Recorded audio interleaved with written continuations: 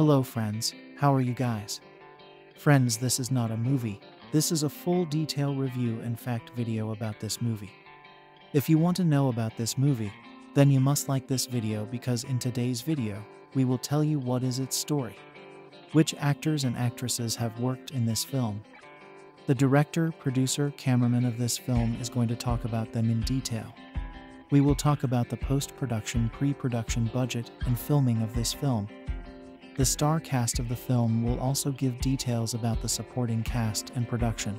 Guys, if you want to know about this movie, you must watch this video. You will find all the details of this movie in this video. What is the story of this movie? If you like this video, then share it with your friends and subscribe our channel. Ford v Ferrari, titled Le Mans 66 in some European countries 4, is a 2019 American biographical sports drama film directed by James Mangold and written by Jez Butterworth, John Henry Butterworth, and Jason Keller. It stars Matt Damon and Christian Bale, with Jon Bernthal, 𝐂𝐫𝐢𝐵 Tracy Letts, Josh Lucas, Noah Jupe, 𝐉𝐚𝐬𝐽𝐻, and Ray McKinnon in supporting roles. The plot follows a determined team of American and English engineers and designers, led by automotive designer Carroll Shelby and his British driver Ken Miles, who are hired by Henry Ford II and 𝐊𝐸𝐿 to build a race car to defeat the perennially dominant Italian racing team Scuderia Ferrari at the 1966 24 Hours of Le Mans race in France. Ford v Ferrari had its world premiere at the Telluride Film Festival on August 30, 2019, and was theatrically released in the United States on November 15, 2019 by 20th Century Fox.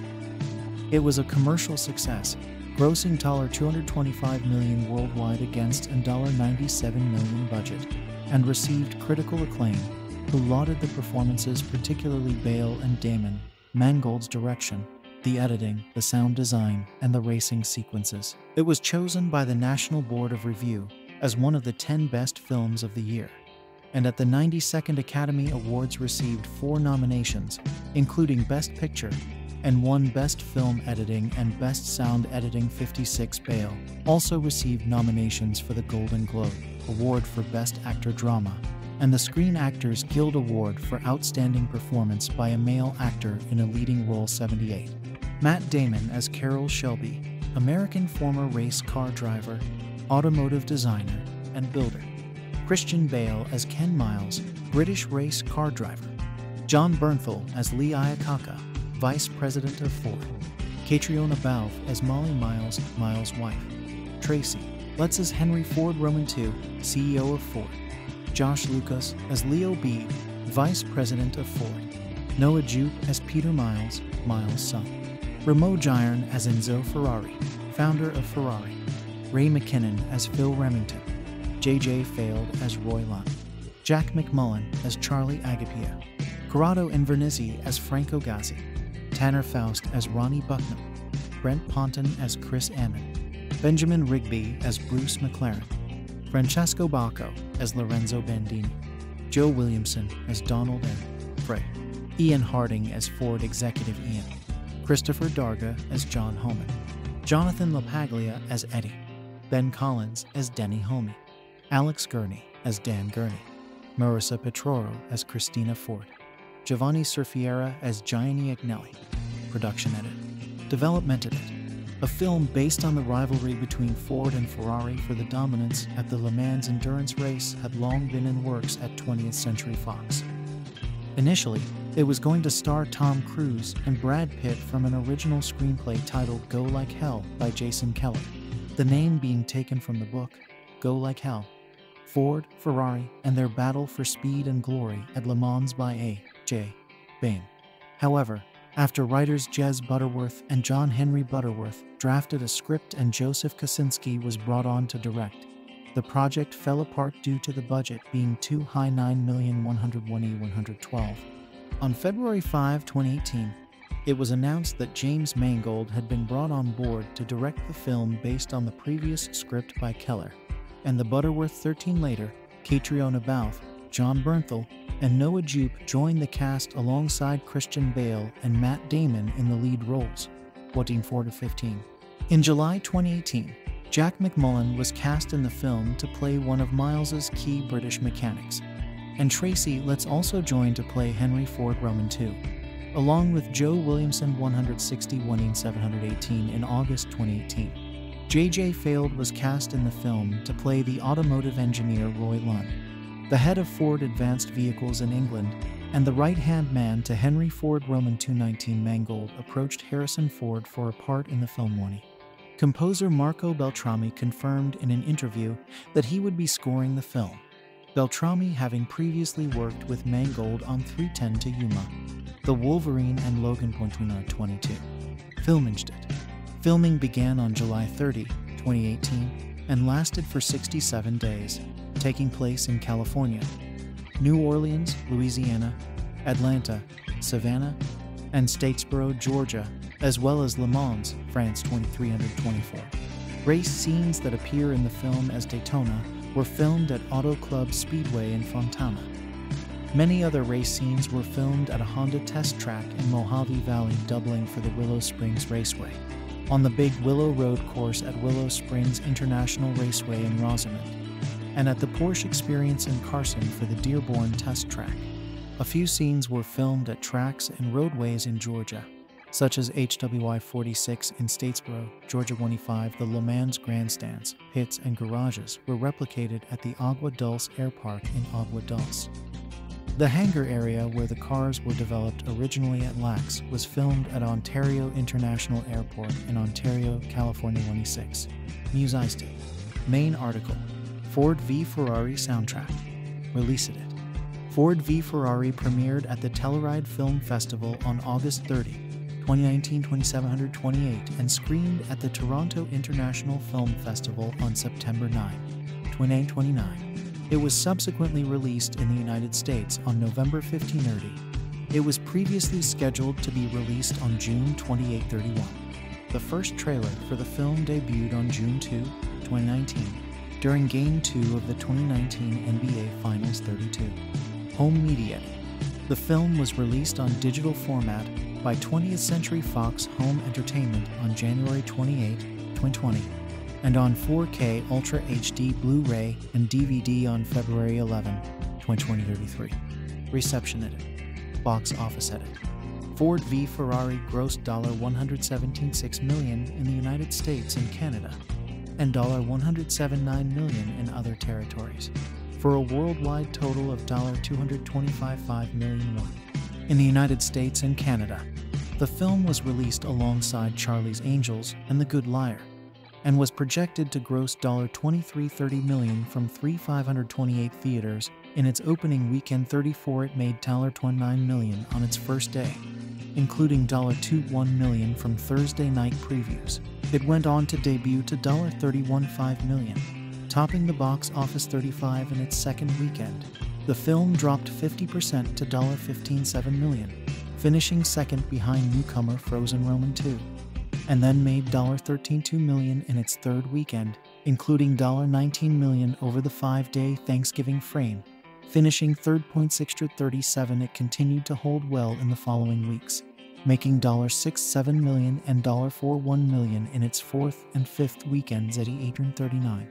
In 1963, Ford Motor Company Vice President 𝐿𝐼 proposes to Henry Ford Roman II to boost their car sales by purchasing Italian car manufacturer Ferrari, dominant in the 24 Hours of Le Mans. Owner Enzo Ferrari uses Ford's offer to secure a deal with Fiat that allows him to retain ownership of the firm's racing team, Scuderia Ferrari. He insults Ford Roman II and the whole Ford Motor Company. Ford orders his racing division to build a car to defeat Ferrari at Le Mans. 𝐼𝐶 hires Shelby American owner Carroll Shelby, a retired driver who won Le Mans in 1959. Shelby enlists his friend Ken Miles, a hot-tempered British racer and mechanical engineer. Shelby and Miles developed the UK-built Ford GT40 Mk.I prototype at Los Angeles International Airport. At the launch of the new Ford Mustang, Miles gives a witheringly rude appraisal of it to Ford's senior vice president Leo Beebe. Beebe campaigns against sending Miles to the 1965 24 Hours of Le Mans as a public relations liability. Shelby reluctantly excludes Miles and sends Phil Hill and Bruce McLaren to Le Mans. None of the Fords finish.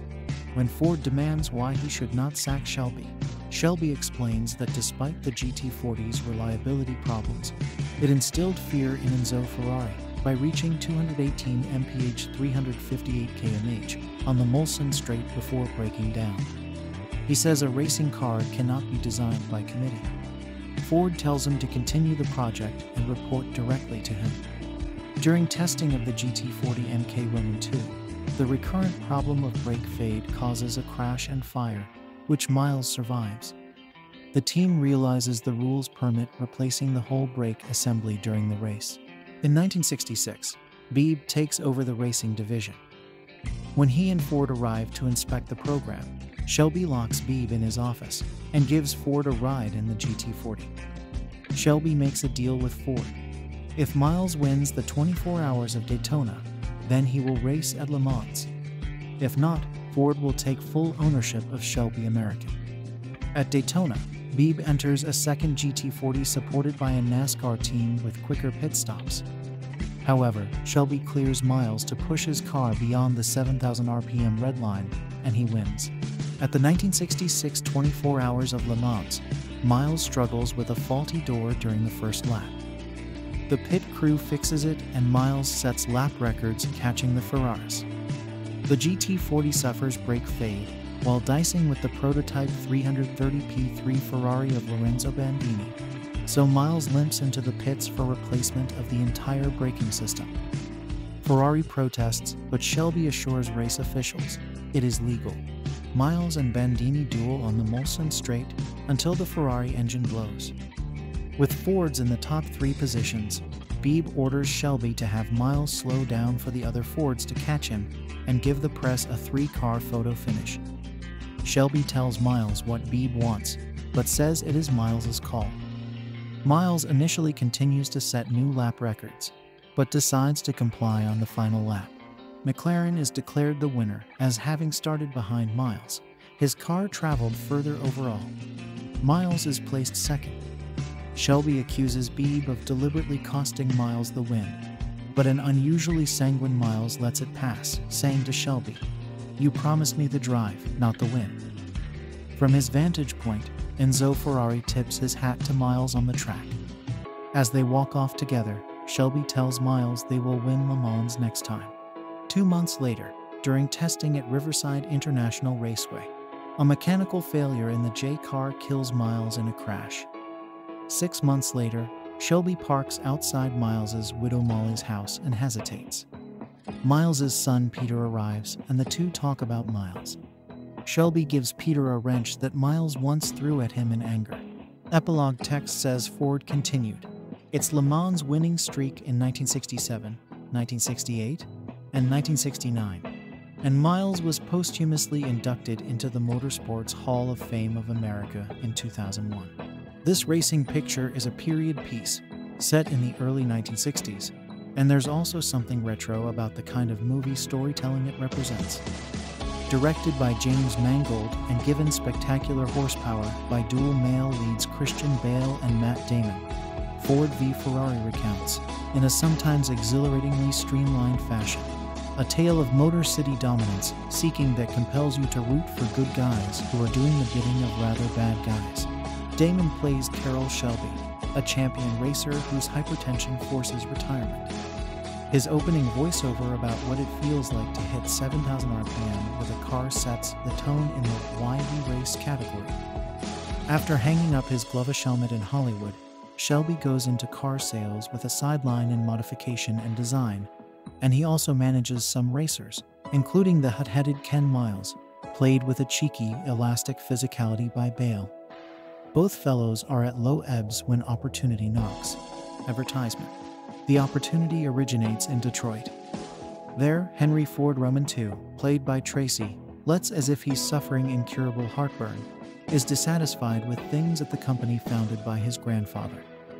While the car is never mentioned in the movie, the Edsel had made its disastrous debut 4 years prior to the action in this film beginning. He wants new ideas, and he's not too crazy about the one brought to him by youngish hotshot exec 𝐊𝐸𝐿𝐿 Jon Bernthal. The idea is to buy the Italian car giant of the movie's title. Enzo Ferrari not only refuses the Ford offer, he delivers, via Iacocca's proxy, some vivid insults to Ford II. This hurts Ford's pride and makes him determined to best Ferrari's cars on the racetrack of Le Mans, home of a 24-hour race that has never been won by an American car. You don't need to be a car person to appreciate the conventional but crackling human drama that animates Ford v Ferrari. On the one side, there's Shelby and Miles, both mavericks, but one with a little more give than the other. Tasked by Ford with creating not just a car, but a racing team that can best Enzo's, they go all out with Ford's money. On the other side are the often truculent Ford and his second-in-command Leo Beebe Josh Lucas playing buttoned-up cocky. Beebe's not an ambitious bootlicker, he's something worse. He's a guy who adheres to corporate principle because he actually believes it's right. He doesn't want Miles as the new car's driver because the volatile beatnik Beebe's turn doesn't conform to his or anyone's idea of a Ford man. Beebe gets his way once, and it doesn't work out for him. But the thing about a character like this is if you thwart him once, he will just keep coming back. Beebe's persistent attempts to screw Miles, in this film scripted by Jez Butterworth, John Henry Butterworth, and Jason Keller, juice up the rooting interest aspect of the movie.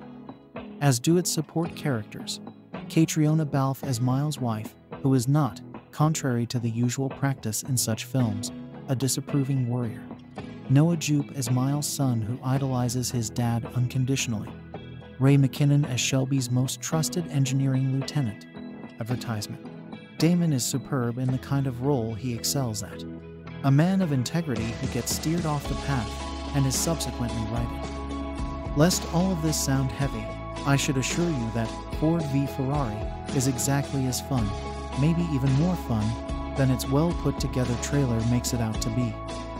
The dialogue is replete with zingers and the racing sequences are a blast. Mangold sticks to the verities and conveys high speeds and potentially deadly impacts with a lot of gusto. There's very little that looks tricked up or obviously animated. As for the retro part, well, it's kind of sad. 30 or 40 years ago, a movie like Ford v Ferrari would be a staple of studio fare. Nowadays, it's actually considered a risk, despite being, by an older standard, about as mainstream gets. Ford v Ferrari delivers real cinema meat and potatoes, and its motor show spectacle deserves to be seen in a theater. If you know the answer without Googling, then I probably don't have to sell you on Ford v Ferrari, James Mangold's nimble and crafty reconstruction of a storied moment in the annals of auto racing. You will probably go in prepared to spot torque differentials and historical discrepancies that escaped my notice. Please let me know what you find. If, on the other hand, you are like me a bit of a motorsport ignoramus, then you might want to stay away from web search spoilers and let the film surprise you. It is, all in all, a pleasant surprise. Partly because Christian Bale and Matt Damon, the lead actors, are really good, and are supported by a fine cast that includes Tracy, lets in one of the best and least expected crime scenes of the year. And partly because the car stuff in the garage and on the track is crisply filmed and edited, offering a reminder that movies and automobiles have a natural affinity and a lot of shared history.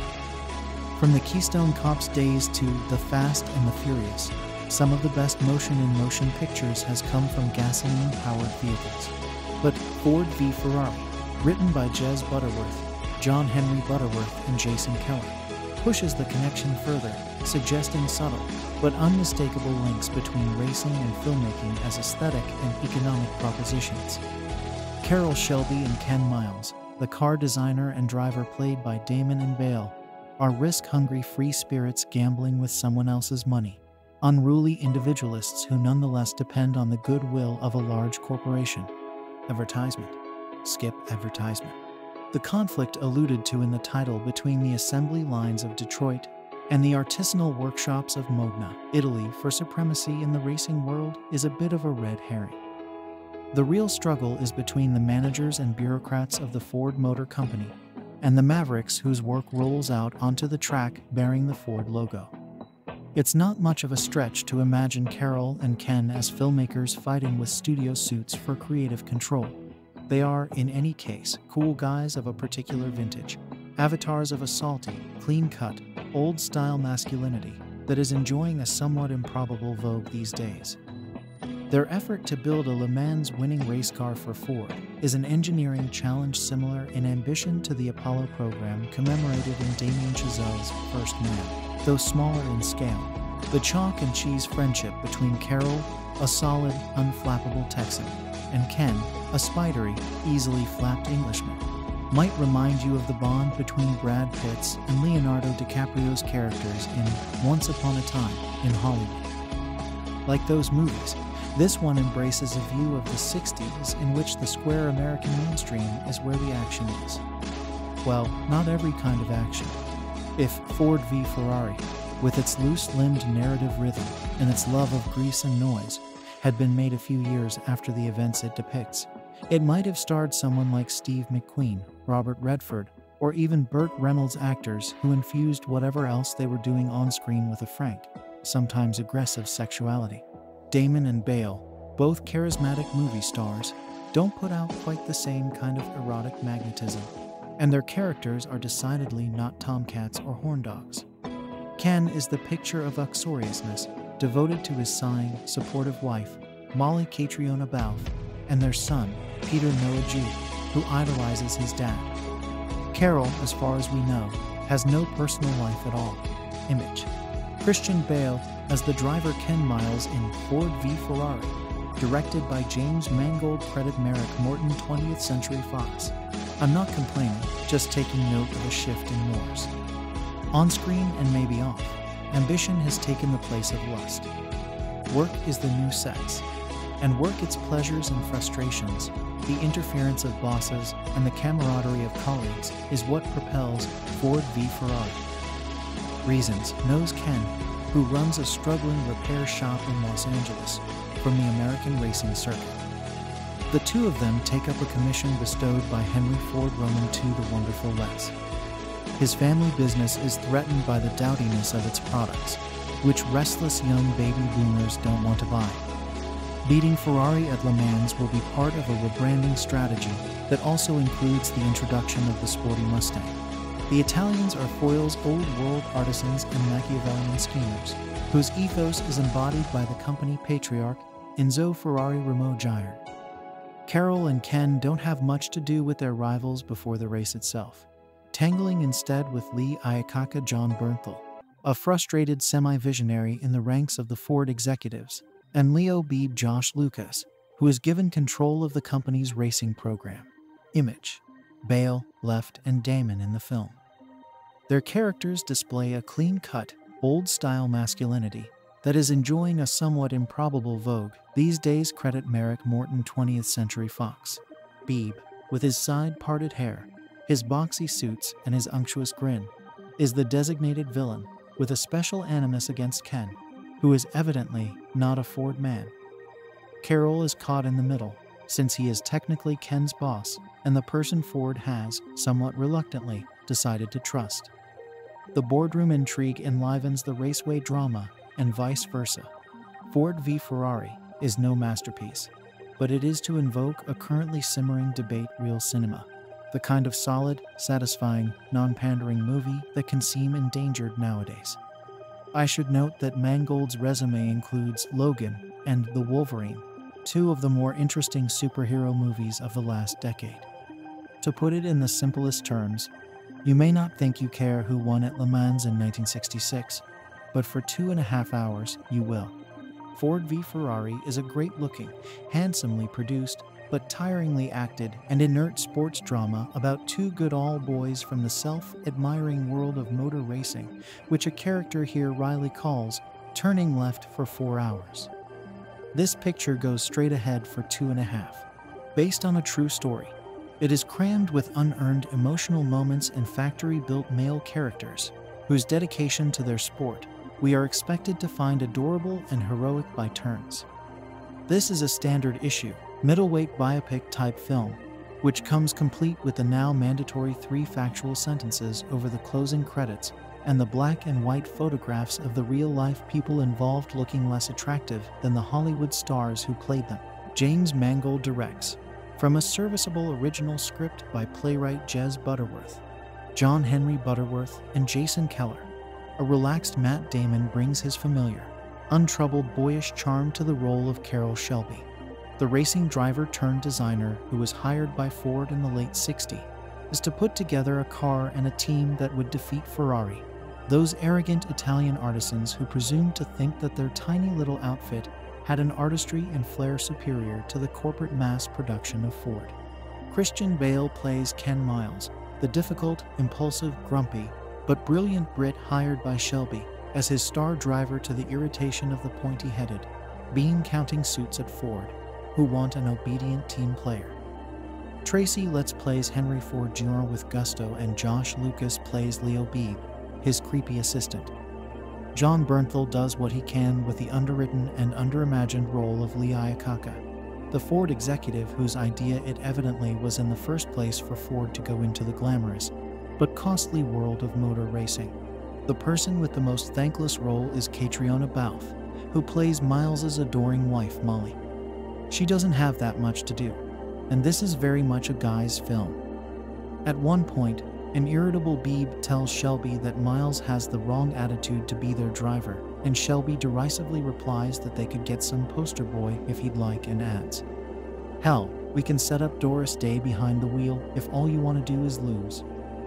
That's a rather ungallant line that reveals a little bit more about the film's attitude to women than it intended. Bale's performance is the polar opposite of Damon's laid-back impersonation of Matt Damon. It is an actorly display, a spiky, gawky, angular, and borderline ridiculous collection of mannerisms, an accent that mixes Pete Postlethwaite with a bit of Noddy Holder, and some body language that at times reminded me of Jack Douglas from the Carry On team. Bale drives along muttering, "Giddy up." Jodie Kidd did something similar behind the wheel when she was on Top Gear. The film comes to life briefly in the jolts and crashes that occur when fiercely competitive drivers bash into one another. And we realize that, unlike many other sports, motor racing is life-threateningly dangerous, and was especially so in the '60s. So why are they doing it? Why is Miles pursuing something that could widow his beloved wife and make his son, Peter Noah Jupe, fatherless? What has it all been for? The glory of the Ford Motor Company? Selfish speed thrills? It's a mystery that is unsolved at the end of this blandly sentimental movie, which can't reach out beyond the petrolhead fanbase. Here in the UK, the Prime Minister, Rishi Sunak, had promised us a government of stability and competence, not forgetting professionalism, integrity, and accountability after the roller coaster ride of Boris Johnson and Liz Truss. Remember Liz? These days she seems like a long-forgotten comedy act. Instead, Sunak took us even further through the looking glass into the conservative psychodrama. Elsewhere, the picture has been no better. In the US, Donald Trump is now many people's favorite to become president again. In Ukraine, the war has dragged on with no end in sight. The danger of the rest of the world getting battle fatigue and losing interest all too apparent. Then there is the war in the Middle East, and not forgetting the climate crisis. But a new year brings new hope. There are elections in many countries, including the UK and the US. We have to believe in change, that something better is possible. The Guardian will continue to cover events from all over the world, and our reporting now feels especially important. But running a news-gathering organization doesn't come cheap. So this year, I am asking you if you can afford it to give money. Well, not to me personally, though you can if you like, but to The Guardian. With your help, we can make our journalism free to everyone. You won't ever find any of our news reports or comment pieces tucked away behind a paywall. We couldn't do this without you. Unlike our politicians, when we say we are in this together, we mean it. Most racing movies are about rivals, but not so Ford v Ferrari, which, despite its competition-oriented title, is actually the story of two friends, Carroll Shelby and Ken Miles, played by Matt Damon and Christian Bale, who partnered with the Ford Motor Co. to beat Italian sports car designer Enzo Ferrari at the 24 Hours of Le Mans. Shelby had bested Ferrari once before, winning Le Mans in 1959 behind the wheel of an Aston Martin, but was benched soon after on account of a bum ticker. So he turned to his best driver to develop and commandeer the car that would do the feat.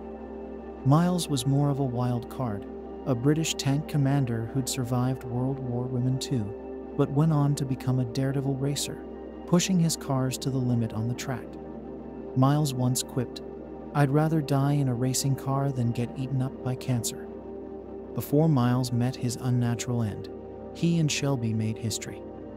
Watching Bale and Damon channel those two speed freaks in all of their surly, testosterone-spitting glory is a reminder of how much fun it was to watch Bale play a similar character opposite Mark Wahlberg in The Fighter. The best sports movies aren't so much about the sport as they are the personalities, and these two go big with their performances. Damon in a 10-gallon hat, sounding like Tommy Lee Jones, and Bale all gangly and slump-shouldered, playing the man with nothing to lose as their characters face greater obstacles back home than they do on the famous French course. If that sounds like a hoot, then what Walk the Line director James Mangold has done with Ford v Ferrari will wow you, balancing the burnt rubber thrill of the sport with scenes in which the two men butt heads with their corporate overlords about how to get the job done. But that description also reveals what's wrong with this movie, in which Ferrari doesn't feature nearly enough, and the main conflict seems to be between the dynamic racing duo and the American moneybags who hired them. Advertisement. In the end, Mangold and his three screenwriters Jez Butterworth, John Henry Butterworth, and Jason Keller have made a movie about how Henry Ford Roman II Tracy set out to buy a racing title, and then nearly sabotaged it by getting his marketing department involved. Frankly, that's thinking like a studio filmmaker and not a great storyteller, since such debacles happen all the time in showbiz, but hardly matter to the folks at home. The suits get involved and ruin the picture, or else drop a fortune on the Oscar campaign, spending their way to a statue that should have gone to someone more deserving. Both companies, Ford and Ferrari, are hurting when the movie opens. The American brand is having trouble attracting young buyers. Enter the Mustang, a beautiful set of wheels that Miles doesn't take seriously, and a bold plan to buy out the Italian sports car manufacturer.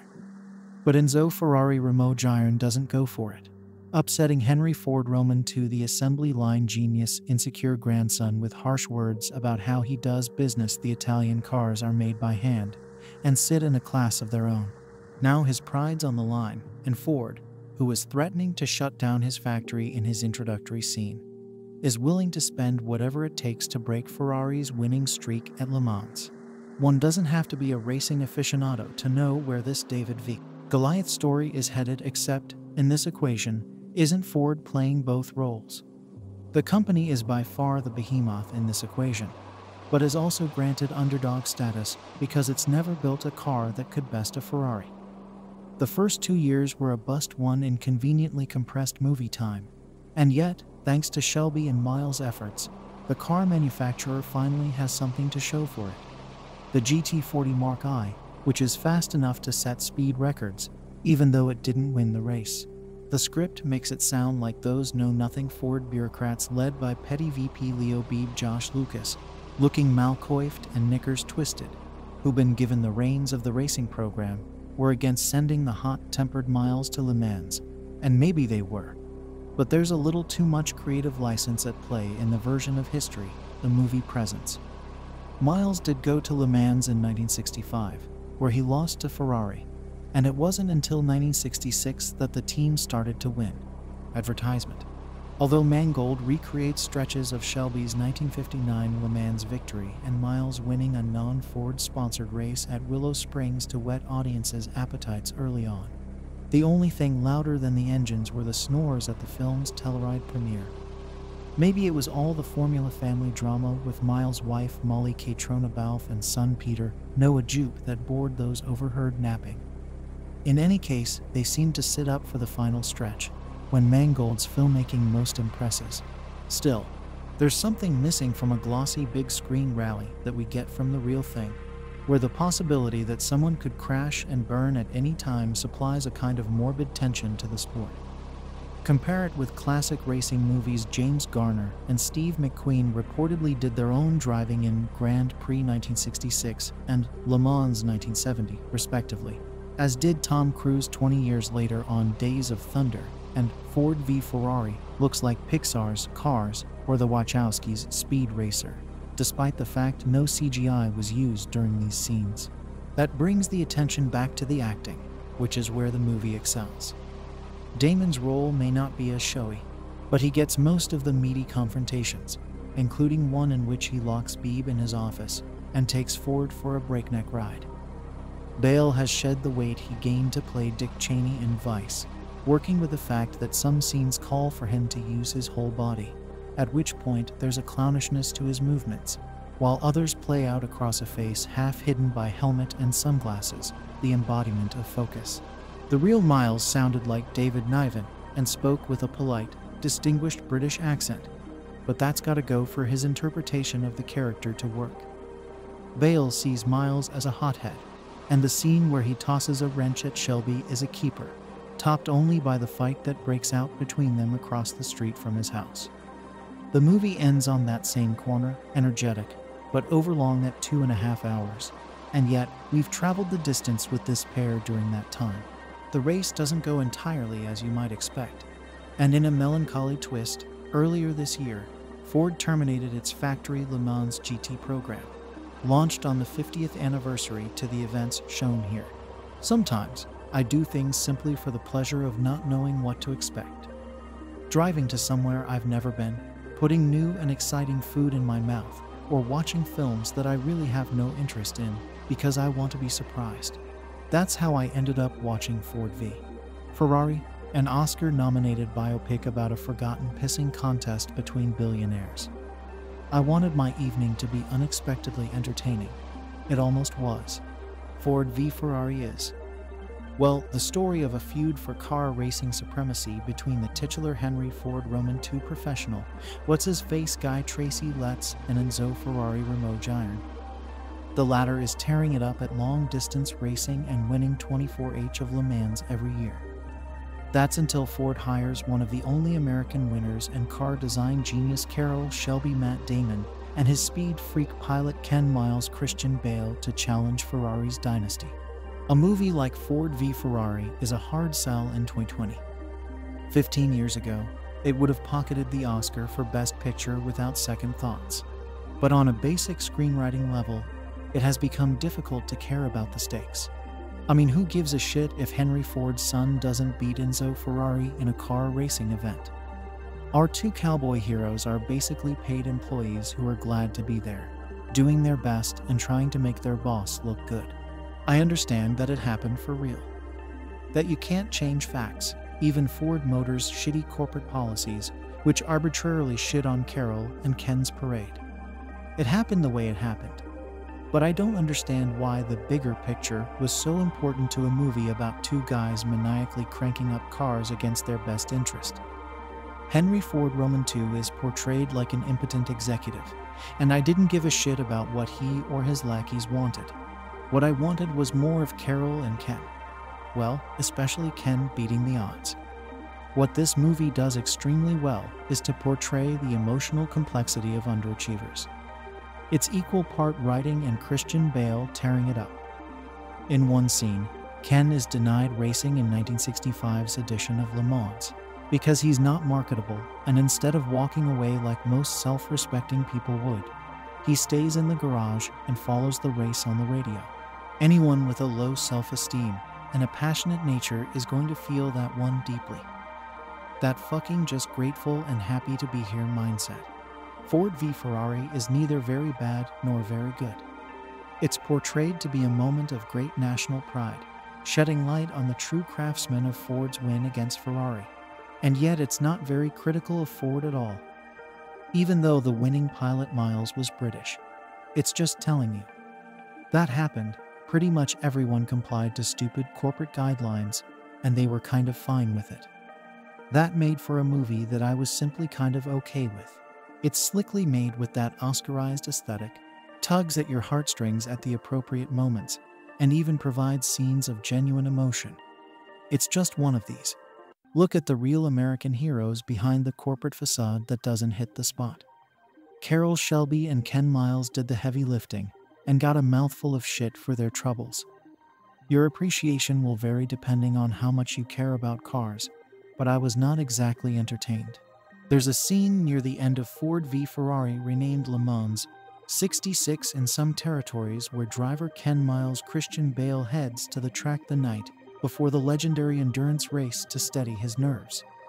There's a similar moment in Rocky, the night before his fight with Apollo Creed. Yet by that point in the boxing film, the audience understands Balboa, cares about the character, and is willing him to win. In Ford v Ferrari, there are no such emotions attached to Ken Miles, and 2 hours in with the finish line still some distance away, you find yourself less willing him to win and more willing the film to end. Which is a shame, because as well as being about racing and about two giants of the motor industry going toe-to-toe, Ford v Ferrari is a study of two driving greats. But the film fails to get to the heart of either man. Instead, and a bit like that climactic Le Mans race, Ford v Ferrari goes round and round in circles, eventually reaching a destination, but one that is wholly unsatisfying. Matt Damon plays Carroll Shelby, a successful driver who gave up the track due to heart issues, and who now works behind the scenes in motorsports. This puts him on the radar of Ford, in the midst of a monumental sales slump, with boss Henry Ford Roman II commanding Tracy Letts, who brings the film to life whenever he's on screen, desperately searching for a way to rejuvenate his company. Best reviewed movies of 2019. For Ford's marketing team, headed up by Jon Bernthal's 𝐊𝐴𝐼𝐴𝐶, Ferrari represents victory and success, so they target the iconic Le Mans race, with plans to defeat the seemingly unbeatable Italian team. They believe Shelby is the man for the job, asking him to assemble his own team of engineers and drivers, and to build the fastest car in the world, all in the space of 90 days. Shelby turns to Ken Miles, a complicated, argumentative guy who scares off sponsors and rarely listens to team orders. But Miles is a brilliant driver, coming off the back of wins at Daytona and Sebring, meaning that in 1966, he could potentially pull off the ultimate motorsports hat trick. His woefully underwritten wife, Molly Catriona Balfe, there to worry, nag and support as required, doesn't want him to enter the dangerous arena of Le Mans. But the pair have money troubles of their own, and the prospect of a huge payday, as well as the opportunity to write his name in history, proves too tempting for Ken, and he accepts the gig. What follows is a pretty conventional sports movie. Miles is the maverick pushing the car to its limits while striving for the perfect lap. Leo Beebe, a deliciously slimy Josh Lucas, is the Ford VP who wants someone more malleable in the hot seat. "We need a Ford-type driver in a Ford car that's the Ford way," he tells his boss after another Ken Miles outburst. And Shelby is caught in the middle, appeasing the suits at head office, while at the same time trying to control his fiery friend. Trouble is, it's all so very predictable. Miles loses his seat, but you don't think for a second that he won't win it back. Miles is losing the race, but you don't for a second think he won't pull it back. What these men achieved in such a short space of time was nothing short of miraculous. But that doesn't necessarily translate into an engaging story, and for much of its punishing runtime, Ford v Ferrari fails to get out of third gear. Ford v Ferrari Gallery. That said, the racing scenes are shot with real energy and vigor. Director James Mangold and cinematographer Fedon Papamichael putting you in the Ford, then on the track, then between the cars, making for some exhilarating driving sequences. But Le Mans is 24 hours of drivers speeding in circles, which doesn't make for exciting cinema. And while the filmmakers try to inject some suspense into the race's bizarre climax, the checkered flag arrives with a whimper rather than a bang. Of the leads, Damon has little to do as Shelby aside from be likably determined, which he achieves without breaking a sweat. Bale has the more showy role as Miles, and he's convincing as a genius behind the wheel, and a bit of a clown when not. But whether it's Bale's fault or down to the script by Jez Butterworth, John Henry Butterworth, and Jason Keller, we never truly get a sense of what makes Ken Miles tick. nor what drives him to keep putting his life on the line for the sake of a raw.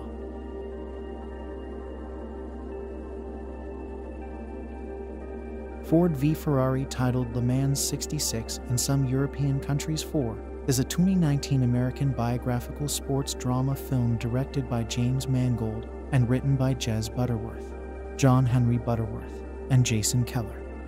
It stars Matt Damon and Christian Bale, with Jon Bernthal, Catriona Balfe Tracy, Letts, Josh Lucas, Noah Jupe, Ramo Jiron, and Ray McKinnon in supporting roles. The plot follows a determined team of American and English engineers and designers, led by automotive designer Carroll Shelby and his British driver Ken Miles, who are hired by Henry Ford Roman II and 𝐈𝐸𝐴 𝐸𝐵𝐾𝐝 to build a race car to defeat the perennially dominant Italian racing team Scuderia Ferrari at the 1966 24 Hours of Le Mans race in France. Ford v Ferrari had its world premiere at the Telluride Film Festival on August 30, 2019, and was theatrically released in the United States on November 15, 2019 by 20th Century Fox. It was a commercial success, grossing $225 million worldwide against a $97 million budget, and received critical acclaim, who lauded the performances, particularly Bale and Damon, Mangold's direction, the editing, the sound design, and the racing sequences. It was chosen by the National Board of Review as one of the 10 best films of the year, and at the 92nd Academy Awards received 4 nominations, including Best Picture, and 1 Best Film Editing and Best Sound Editing. 56 Bale also received nominations for the Golden Globe Award for Best Actor Drama and the Screen Actors Guild Award for Outstanding Performance by a Male Actor in a Leading Role. 78. Matt Damon as Carroll Shelby, American former race car driver, automotive designer, and builder. Christian Bale as Ken Miles, British race car driver. Jon Bernthal as 𝐈𝐸𝐴 𝐸𝐵𝐾𝐝, Vice President of Ford.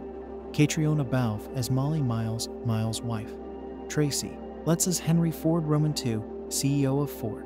Josh Lucas as Leo Beebe, Vice President of Ford. Noah Jupe as Peter Miles, Miles' son. Ramo Jiron as Enzo Ferrari, founder of Ferrari. Ray McKinnon as Phil Remington. J.J. Failed as Roy Lunn. Jack McMullen as Charlie Agapia. Corrado Invernizzi as Franco Gazzi. Tanner Faust as Ronnie Bucknam.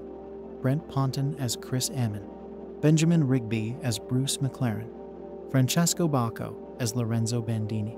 Joe Williamson as Donald N. Frey. Ian Harding as Ford Executive Ian. Christopher Darga as John Homan. Jonathan LaPaglia as Eddie. Ben Collins as Denny Hulme. Alex Gurney as Dan Gurney. Marissa Petroro as Christina Ford. Giovanni Surfiera as Gianni Agnelli. Production edit. Development edit. A film based on the rivalry between Ford and Ferrari for the dominance at the Le Mans endurance race had long been in works at 20th Century Fox. Initially, it was going to star Tom Cruise and Brad Pitt from an original screenplay titled Go Like Hell by Jason Keller, the name being taken from the book, Go Like Hell, Ford, Ferrari, and Their Battle for Speed and Glory at Le Mans by A.J. Bame. However, after writers Jez Butterworth and John Henry Butterworth drafted a script and Joseph Kosinski was brought on to direct, the project fell apart due to the budget being too high. $9,101,112. On February 5, 2018, it was announced that James Mangold had been brought on board to direct the film based on the previous script by Keller, and the Butterworth 13 later, Catriona Balfe, Jon Bernthal, and Noah Jupe joined the cast alongside Christian Bale and Matt Damon in the lead roles, voting 4-15. In July 2018, Jack McMullen was cast in the film to play one of Miles's key British mechanics, and Tracy Letts also joined to play Henry Ford Roman II, along with Joe Williamson 161-718 in August 2018. J.J. Failed was cast in the film to play the automotive engineer Roy Lunn, the head of Ford Advanced Vehicles in England, and the right-hand man to Henry Ford Roman II. 19 Mangold approached Harrison Ford for a part in the film. Composer Marco Beltrami confirmed in an interview that he would be scoring the film, Beltrami having previously worked with Mangold on 310 to Yuma, The Wolverine and Logan. 22. Filminged. Filming began on July 30, 2018, and lasted for 67 days, taking place in California, New Orleans, Louisiana, Atlanta, Savannah, and Statesboro, Georgia, as well as Le Mans, France 2324. Race scenes that appear in the film as Daytona were filmed at Auto Club Speedway in Fontana. Many other race scenes were filmed at a Honda test track in Mojave Valley, doubling for the Willow Springs Raceway, on the Big Willow Road course at Willow Springs International Raceway in Rosamond, and at the Porsche Experience in Carson for the Dearborn test track. A few scenes were filmed at tracks and roadways in Georgia, such as HWI 46 in Statesboro, Georgia 25. The Le Mans grandstands, pits, and garages were replicated at the Agua Dulce Air Park in Agua Dulce. The hangar area where the cars were developed originally at LAX was filmed at Ontario International Airport in Ontario, California 26. 𝐉𝐸ZT. Main article: Ford v Ferrari soundtrack. Released it. Ford v Ferrari premiered at the Telluride Film Festival on August 30, 2019 2728, and screened at the Toronto International Film Festival on September 9, 2029. It was subsequently released in the United States on November 15. It was previously scheduled to be released on June 28, 31. The first trailer for the film debuted on June 2, 2019, during Game 2 of the 2019 NBA Finals 32. Home Mediated. The film was released on digital format by 20th Century Fox Home Entertainment on January 28, 2020, and on 4K Ultra HD Blu-ray and DVD on February 11, 2033. Reception edit. Box office edit.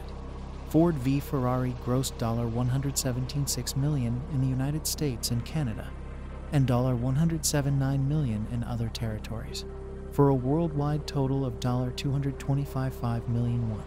In the United States and Canada, the film was released alongside Charlie's Angels and The Good Liar, and was projected to gross $23.30 million from 528 theaters in its opening weekend. 34 It made $29 million on its first day, including $21 million from Thursday night previews. It went on to debut to $31.5 million, topping the box office 35 in its second weekend.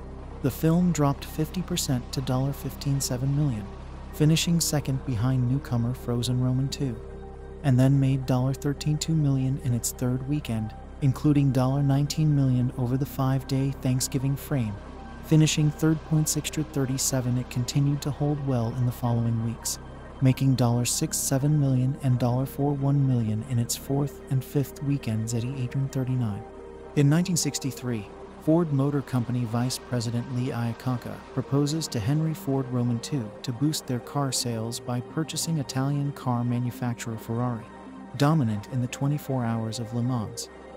Owner Enzo Ferrari uses Ford's offer to secure a deal with Fiat that allows him to retain ownership of the firm's racing team, Scuderia Ferrari.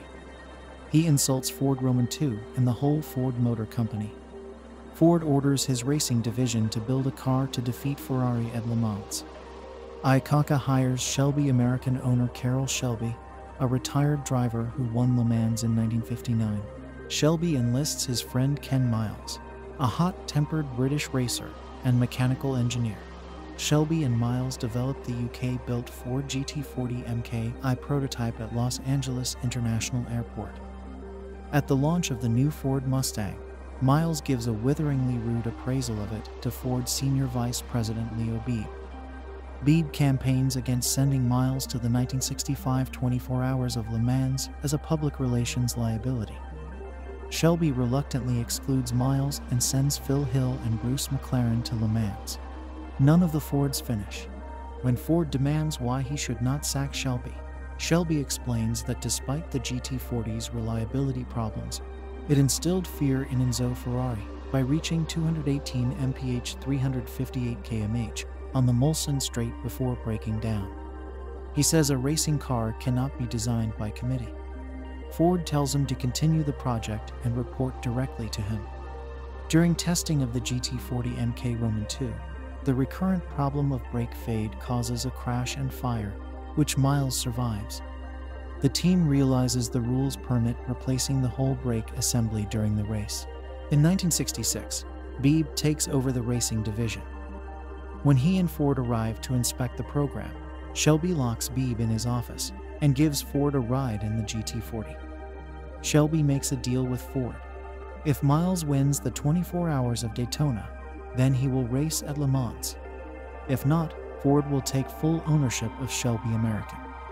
At Daytona, 𝐉𝐸 enters a second GT40 supported by a NASCAR team with quicker pit stops. However, Shelby clears Miles to push his car beyond the 7,000 RPM red line, and he wins. At the 1966 24 Hours of Le Mans, Miles struggles with a faulty door during the first lap. The pit crew fixes it and Miles sets lap records, catching the Ferraris. The GT40 suffers brake fade while dicing with the prototype 330p3 Ferrari of Lorenzo Bandini, so Miles limps into the pits for replacement of the entire braking system. Ferrari protests, but Shelby assures race officials it is legal. Miles and Bandini duel on the Mulsanne straight until the Ferrari engine blows. With Fords in the top 3 positions, 𝐉𝐸 orders Shelby to have Miles slow down for the other Fords to catch him and give the press a 3-car photo finish. Shelby tells Miles what 𝐉𝐸 wants, but says it is Miles's call. Miles initially continues to set new lap records, but decides to comply on the final lap. McLaren is declared the winner, as having started behind Miles, his car traveled further overall. Miles is placed second. Shelby accuses 𝐉𝐸 of deliberately costing Miles the win, but an unusually sanguine Miles lets it pass, saying to Shelby, "You promised me the drive, not the win." From his vantage point, Enzo Ferrari tips his hat to Miles on the track. As they walk off together, Shelby tells Miles they will win Le Mans next time. 2 months later, during testing at Riverside International Raceway, a mechanical failure in the J car kills Miles in a crash. 6 months later, Shelby parks outside Miles's widow Molly's house and hesitates. Miles's son Peter arrives, and the two talk about Miles. Shelby gives Peter a wrench that Miles once threw at him in anger. Epilogue text says Ford continued its Le Mans winning streak in 1967, 1968, and 1969, and Miles was posthumously inducted into the Motorsports Hall of Fame of America in 2001. This racing picture is a period piece set in the early 1960s, and there's also something retro about the kind of movie storytelling it represents.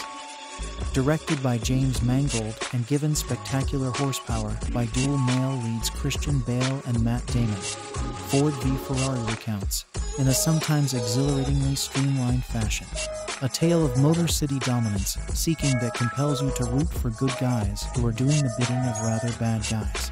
Damon plays Carroll Shelby, a champion racer whose hypertension forces retirement. His opening voiceover about what it feels like to hit 7,000 RPM with a car sets the tone in the "Why We Race" category. After hanging up his glove helmet in Hollywood, Shelby goes into car sales with a sideline in modification and design, and he also manages some racers, including the hot-headed Ken Miles, played with a cheeky, elastic physicality by Bale. Both fellows are at low ebbs when opportunity knocks. Advertisement. The opportunity originates in Detroit. There, Henry Ford Roman II, played by Tracy, lets as if he's suffering incurable heartburn, is dissatisfied with things at the company founded by his grandfather.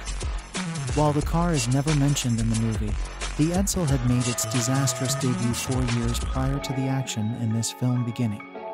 He wants new ideas, and he's not too crazy about the one brought to him by youngish hotshot exec 𝐿 Jon Bernthal. The idea is to buy the Italian car giant of the movie's title. Enzo Ferrari not only refuses the Ford offer, he delivers, via 𝐼𝐿𝐶's proxy, some vivid insults to Ford II. This hurts Ford's pride, and makes him determined to best Ferrari's cars on the racetrack of Le Mans, home of a 24-hour race that has never been won by an American car. You don't need to be a car person to appreciate the conventional but crackling human drama that animates Ford v Ferrari.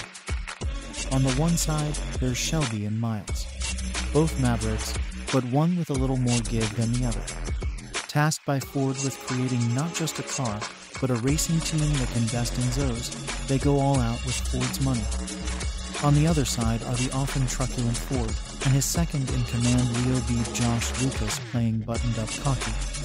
Beeb's not an ambitious bootlicker, he's something worse. He's a guy who adheres to corporate principle because he actually believes it's right. He doesn't want Miles as the new car's driver because the volatile beatnik Beeb's turn doesn't conform to his or anyone's idea of a Ford man. Beeb gets his way once, and it doesn't work out for him. But the thing about a character like this is if you thwart him once, he will just keep coming back. Beeb's persistent attempts to screw Miles, in this film scripted by Jez Butterworth, John Henry Butterworth, and Jason Keller, juice up the rooting interest aspect of the movie. As do its support characters, Catriona Balfe as Miles' wife, who is not, contrary to the usual practice in such films, a disapproving worrier. Noah Jupe as Miles' son who idolizes his dad unconditionally. Ray McKinnon as Shelby's most trusted engineering lieutenant. Advertisement. Damon is superb in the kind of role he excels at. A man of integrity who gets steered off the path and is subsequently righted. Lest all of this sound heavy, I should assure you that Ford v Ferrari is exactly as fun, maybe even more fun, than its well-put-together trailer makes it out to be. The dialogue is replete with zingers, and the racing sequences are a blast. Mangold sticks to the verities and conveys high speeds and potentially deadly impacts with a lot of gusto. There's very little that looks tricked up or obviously animated. As for the retro part, well, it's kind of sad. 30 or 40 years ago, a movie like Ford v Ferrari would be a staple of studio fare. Nowadays, it's actually considered a risk, despite being, by an older standard, about as mainstream gets. Ford v Ferrari delivers real cinema meat and potatoes, and its motor show spectacle deserves to be seen in a theater. If you know the answer without Googling, then I probably don't have to sell you on Ford v Ferrari. James Mangold's nimble and crafty reconstruction of a storied moment in the annals of auto racing. You will probably go in prepared to spot torque differentials and historical discrepancies that escaped my notice. Please let me know what you find.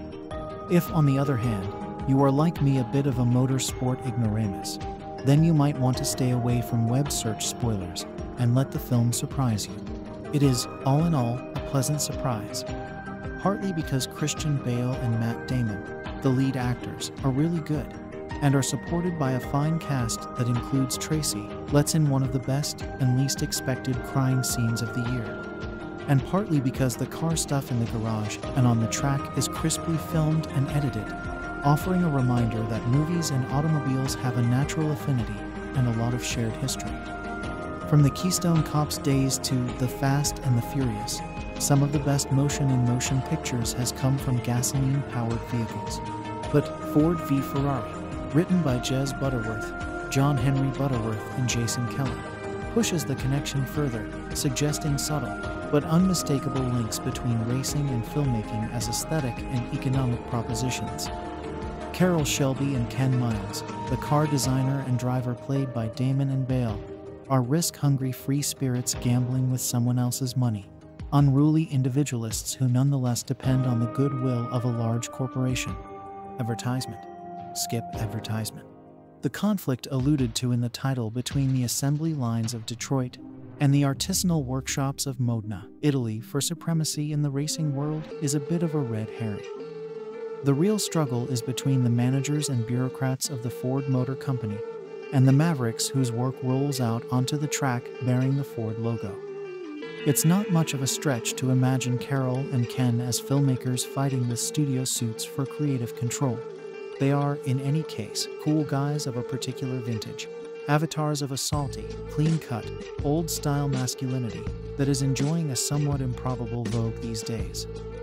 Their effort to build a Le Mans winning race car for Ford is an engineering challenge similar in ambition to the Apollo program commemorated in Damien Chazelle's First Man, though smaller in scale.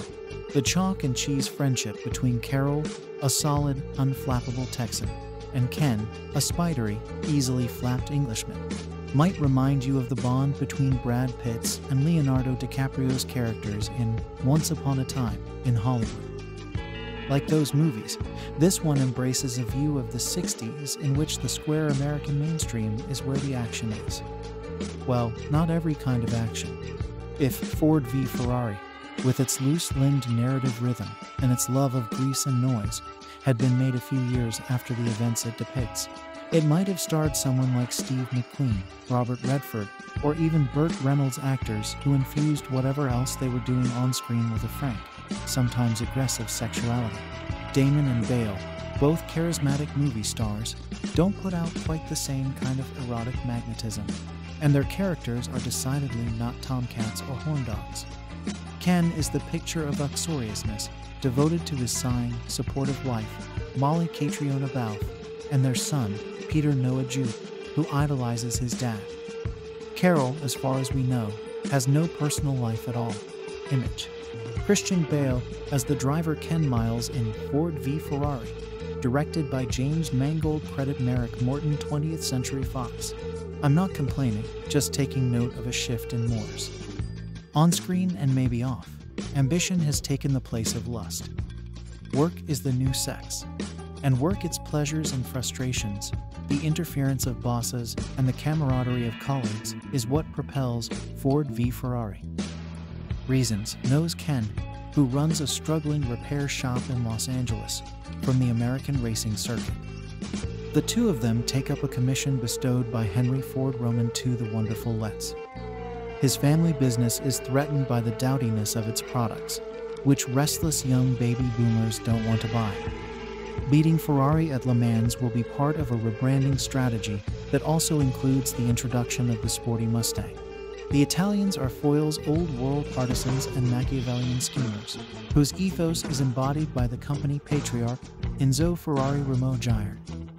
Carol and Ken don't have much to do with their rivals before the race itself, tangling instead with 𝐿 Jon Bernthal, a frustrated semi-visionary in the ranks of the Ford executives, and Leo B. Josh Lucas, who is given control of the company's racing program.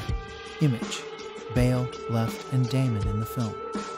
Their characters display a clean-cut, old-style masculinity that is enjoying a somewhat improbable vogue these days, credit Merrick Morton, 20th Century Fox. Beebe, with his side-parted hair, his boxy suits, and his unctuous grin, is the designated villain, with a special animus against Ken, who is evidently not a Ford man. Carol is caught in the middle, since he is technically Ken's boss and the person Ford has, somewhat reluctantly, decided to trust. The boardroom intrigue enlivens the raceway drama, and vice versa. Ford v Ferrari is no masterpiece, but it is to invoke a currently simmering debate reel cinema, the kind of solid, satisfying, non-pandering movie that can seem endangered nowadays. I should note that Mangold's resume includes Logan and The Wolverine, two of the more interesting superhero movies of the last decade. To put it in the simplest terms, you may not think you care who won at Le Mans in 1966, but for 2.5 hours you will. Ford v Ferrari is a great-looking, handsomely produced, but tiringly acted and inert sports drama about two good-all boys from the self-admiring world of motor racing, which a character here wryly calls turning left for 4 hours. This picture goes straight ahead for 2.5. Based on a true story, it is crammed with unearned emotional moments and factory-built male characters, whose dedication to their sport we are expected to find adorable and heroic by turns.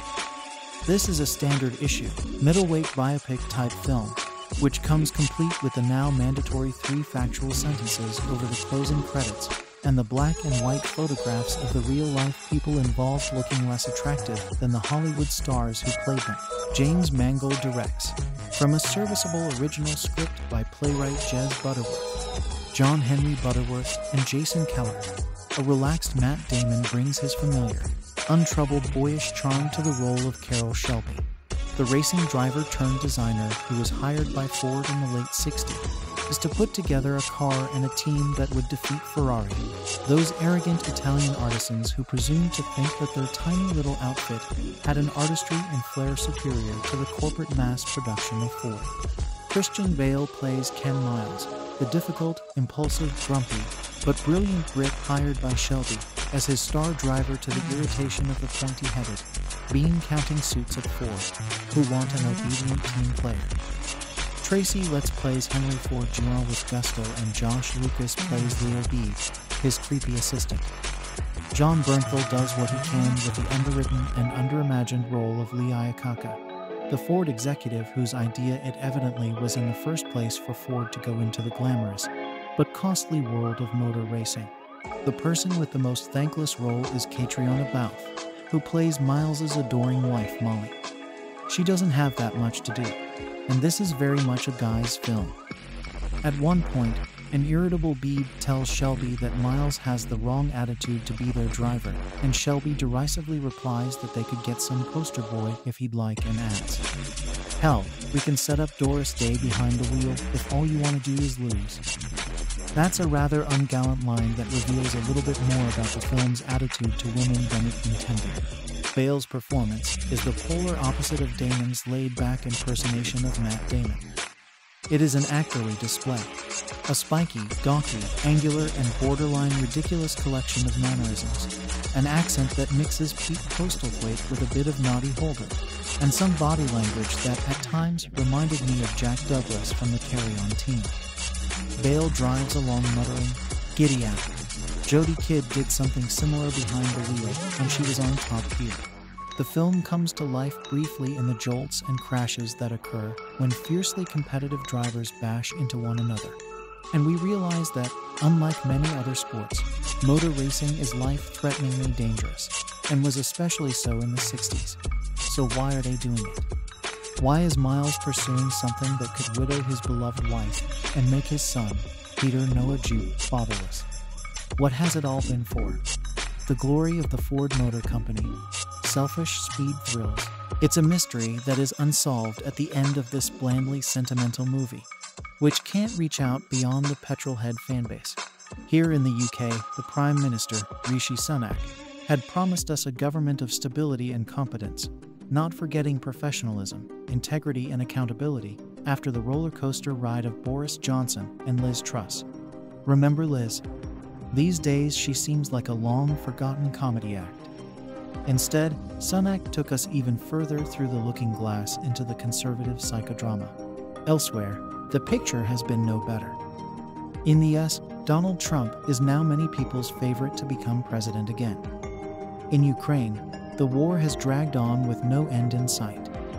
The danger of the rest of the world getting battle fatigue and losing interest all too apparent. Then there is the war in the Middle East, and not forgetting the climate crisis. But a new year brings new hope. There are elections in many countries, including the UK and the US. We have to believe in change, that something better is possible. The Guardian will continue to cover events from all over the world, and our reporting now feels especially important. But running a news-gathering organization doesn't come cheap. So this year, I am asking you if you can afford it to give money. Well, not to me personally, though you can if you like, but to the Guardian. With your help, we can make our journalism free to everyone. You won't ever find any of our news reports or comment pieces tucked away behind a paywall. We couldn't do this without you. Unlike our politicians, when we say we are in this together, we mean it. Most racing movies are about rivals, but not so Ford v Ferrari, which, despite its competition-oriented title, is actually the story of two friends, Carroll Shelby and Ken Miles, played by Matt Damon and Christian Bale, who partnered with the Ford Motor Co. to beat Italian sports car designer Enzo Ferrari at the 24 Hours of Le Mans.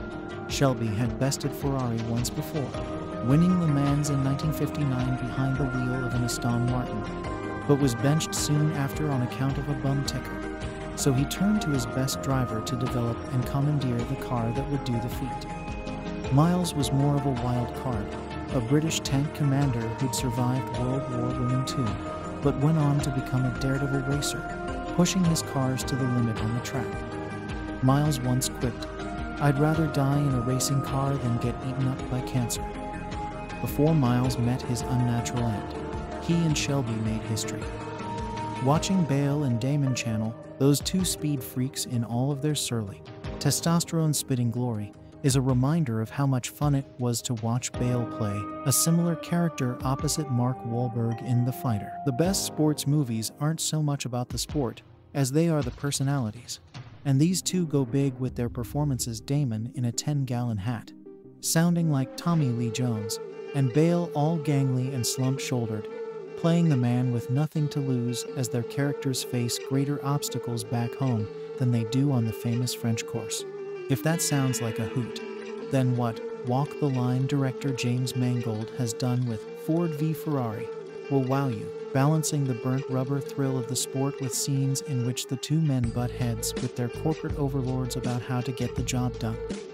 But that description also reveals what's wrong with this movie, in which Ferrari doesn't feature nearly enough, and the main conflict seems to be between the dynamic racing duo and the American moneybags who hired them. Advertisement.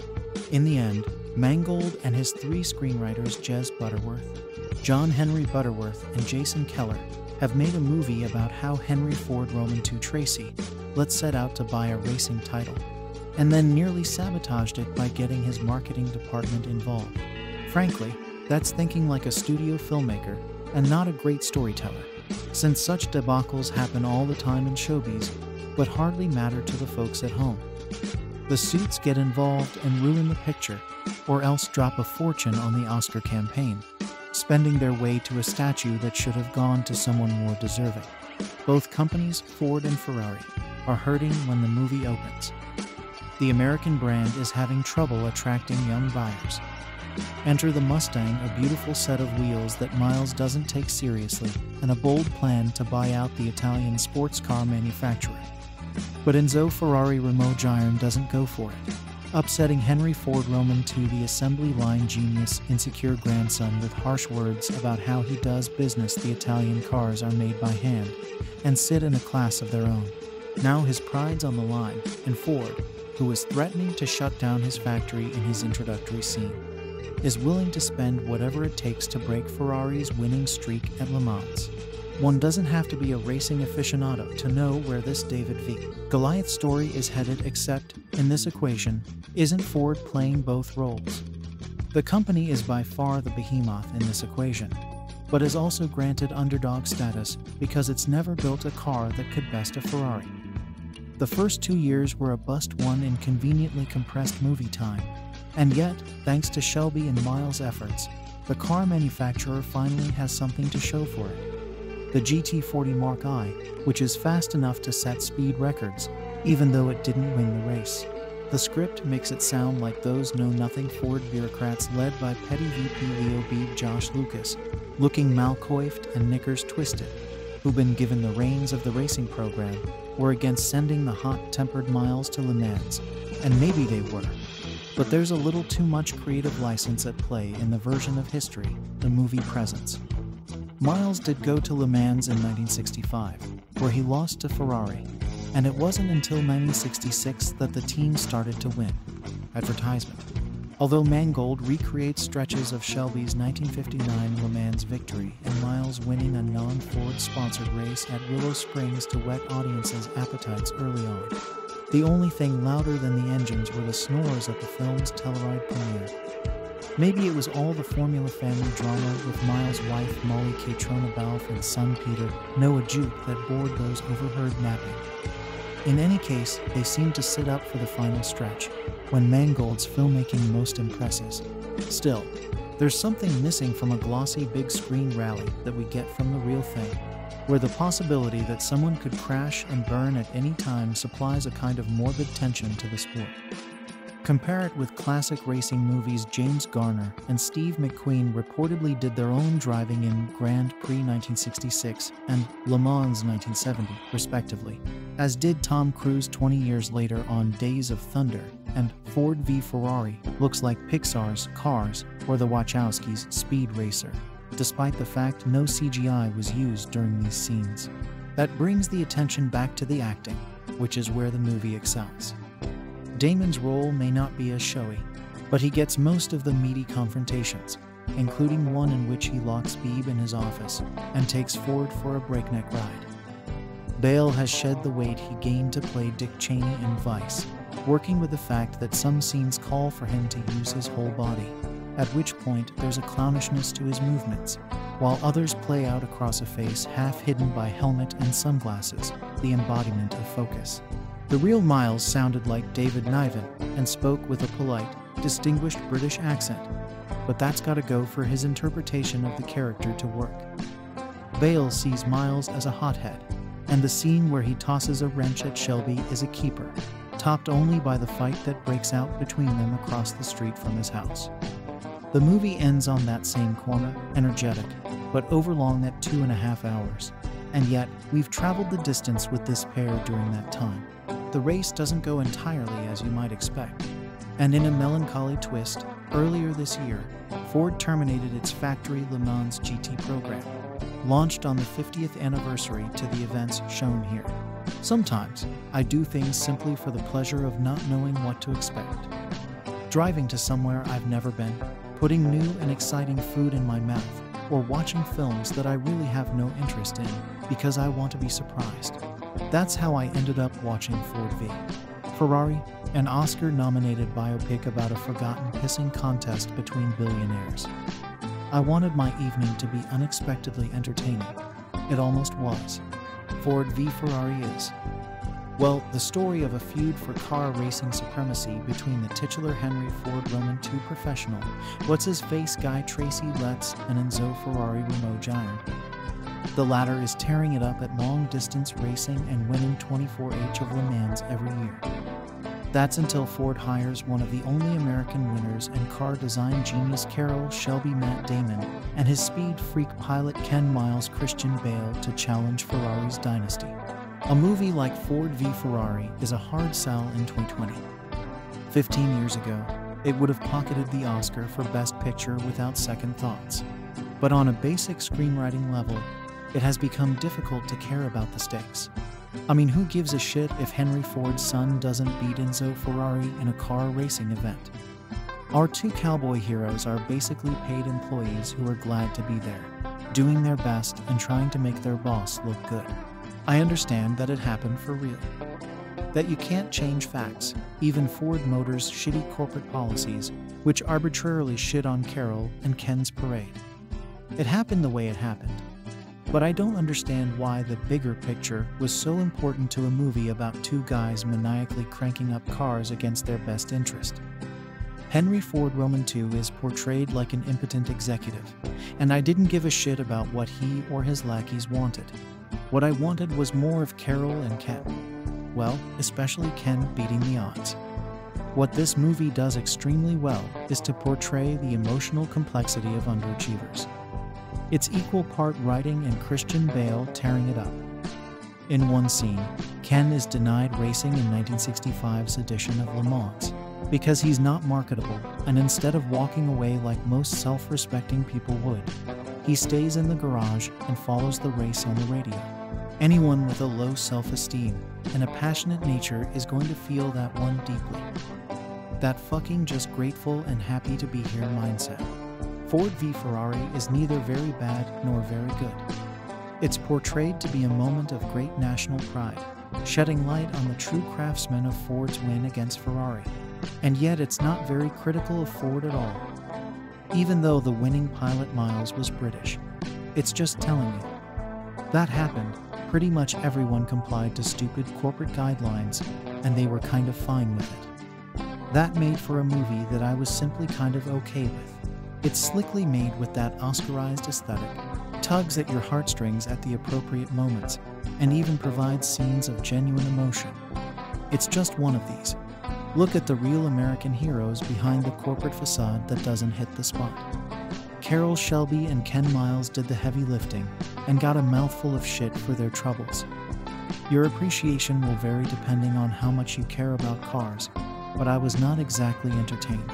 There's a scene near the end of Ford v Ferrari renamed Le Mans 66 in some territories where driver Ken Miles Christian Bale heads to the track the night before the legendary endurance race to steady his nerves.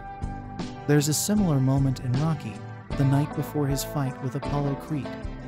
Yet by that point in the boxing film, the audience understands Balboa, cares about the character, and is willing him to win. In Ford v Ferrari, there are no such emotions attached to Ken Miles, and 2 hours in with the finish line still some distance away, you find yourself less willing him to win and more willing the film to end. Which is a shame, because as well as being about racing and about two giants of the motor industry going toe-to-toe, Ford v Ferrari is a study of two driving greats. But the film fails to get to the heart of either man.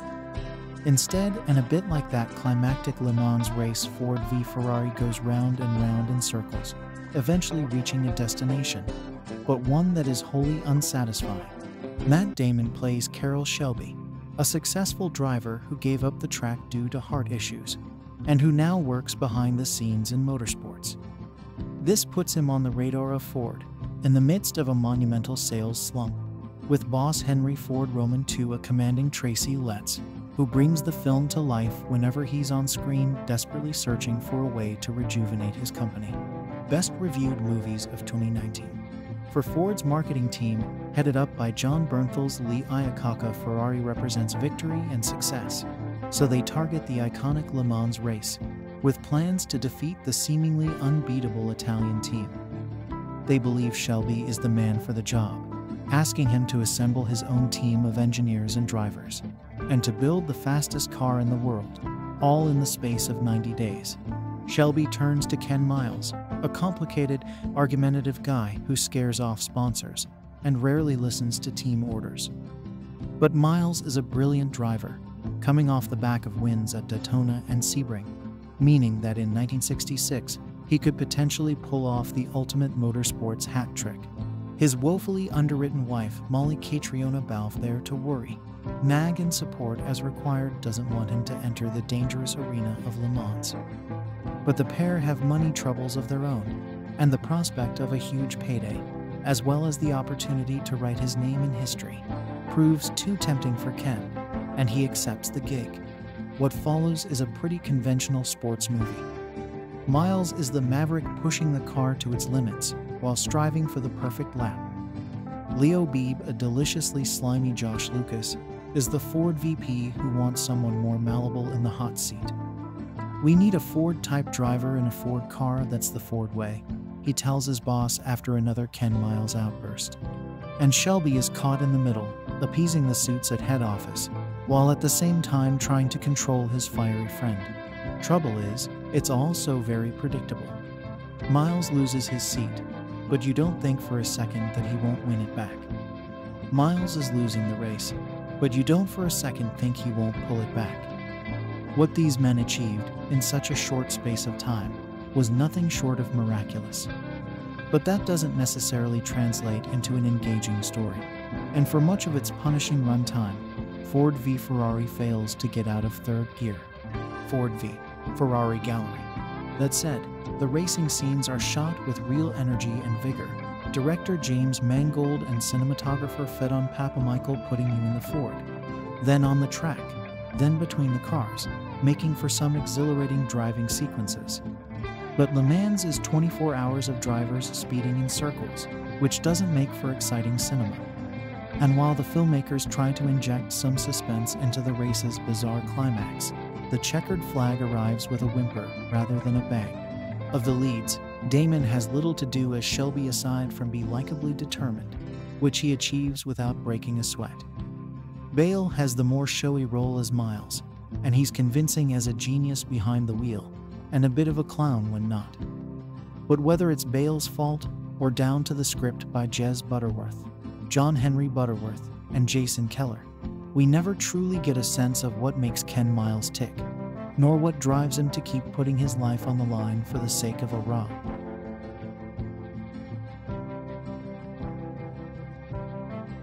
Ford v Ferrari, titled Le Mans 66 in some European countries 4, is a 2019 American biographical sports drama film directed by James Mangold and written by Jez Butterworth, John Henry Butterworth, and Jason Keller.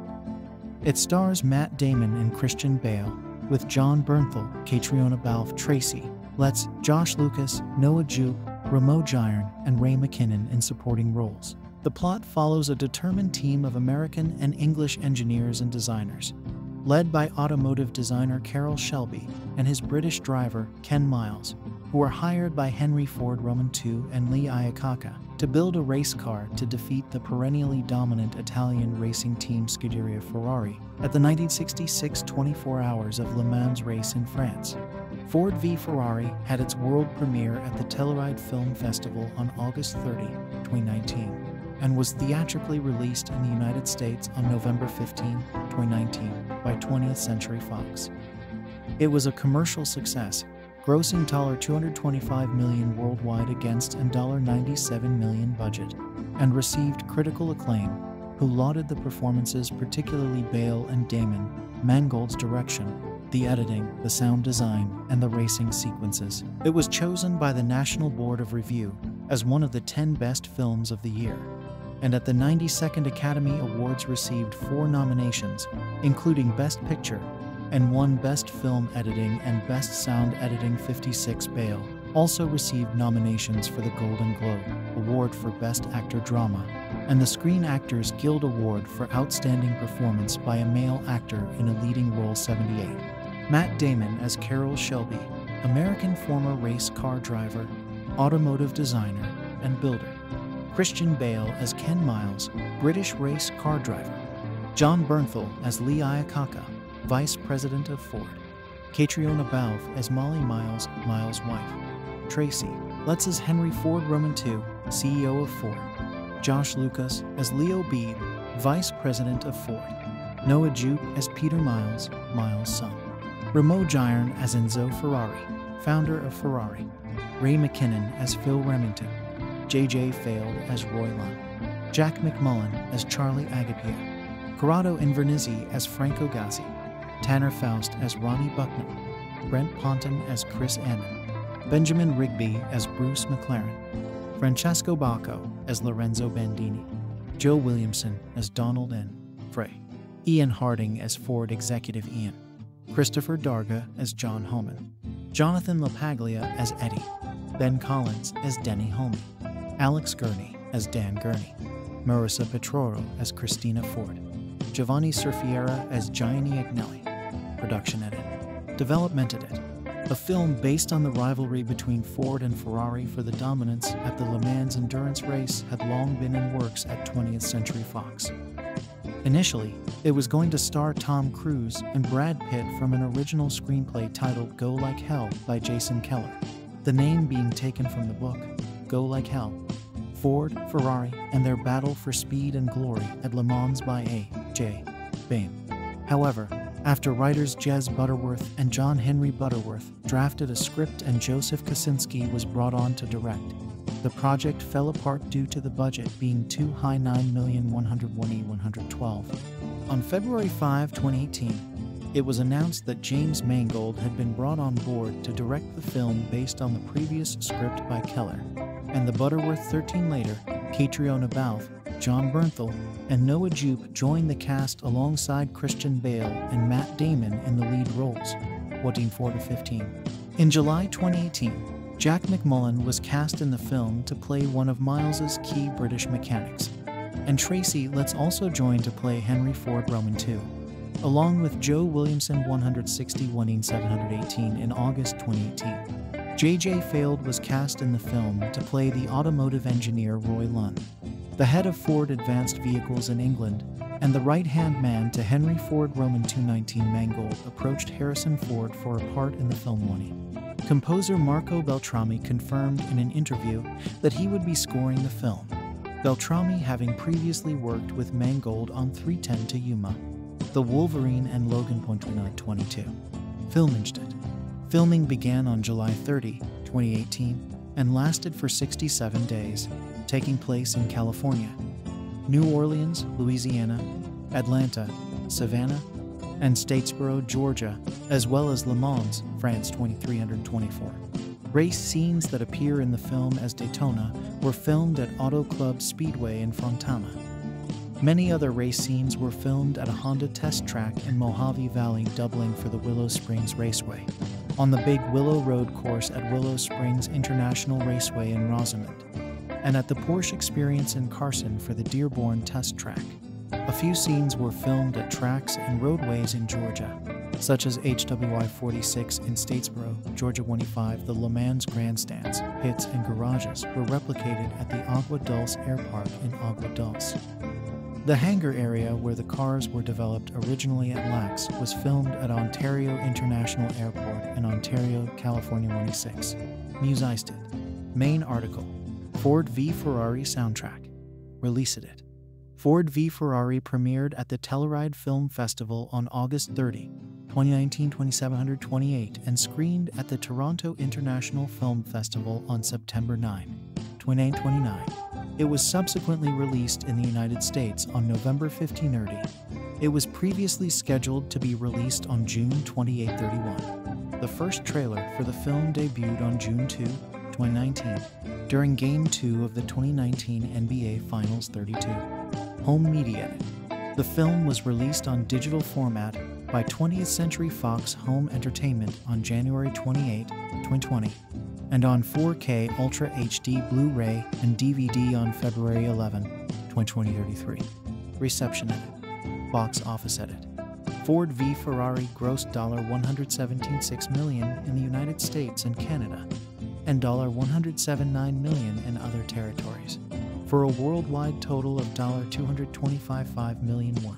In the United States and Canada, the film was released alongside Charlie's Angels and The Good Liar, and was projected to gross $23.30 million from 528 theaters in its opening weekend. 34. It made $29 million on its first day, including $21 million from Thursday night previews. It went on to debut to $31.5 million, topping the box office 35 in its second weekend.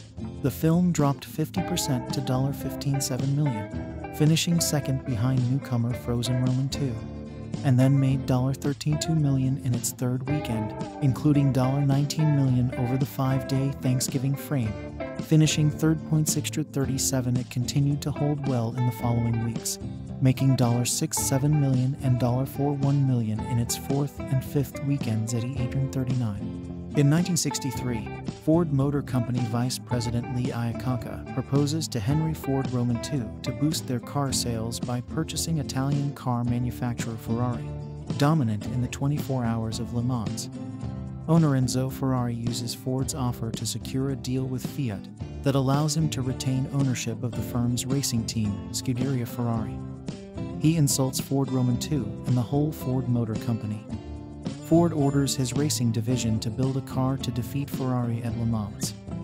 𝐼𝐴𝐶 hires Shelby American owner Carroll Shelby, a retired driver who won Le Mans in 1959. Shelby enlists his friend Ken Miles, a hot-tempered British racer and mechanical engineer.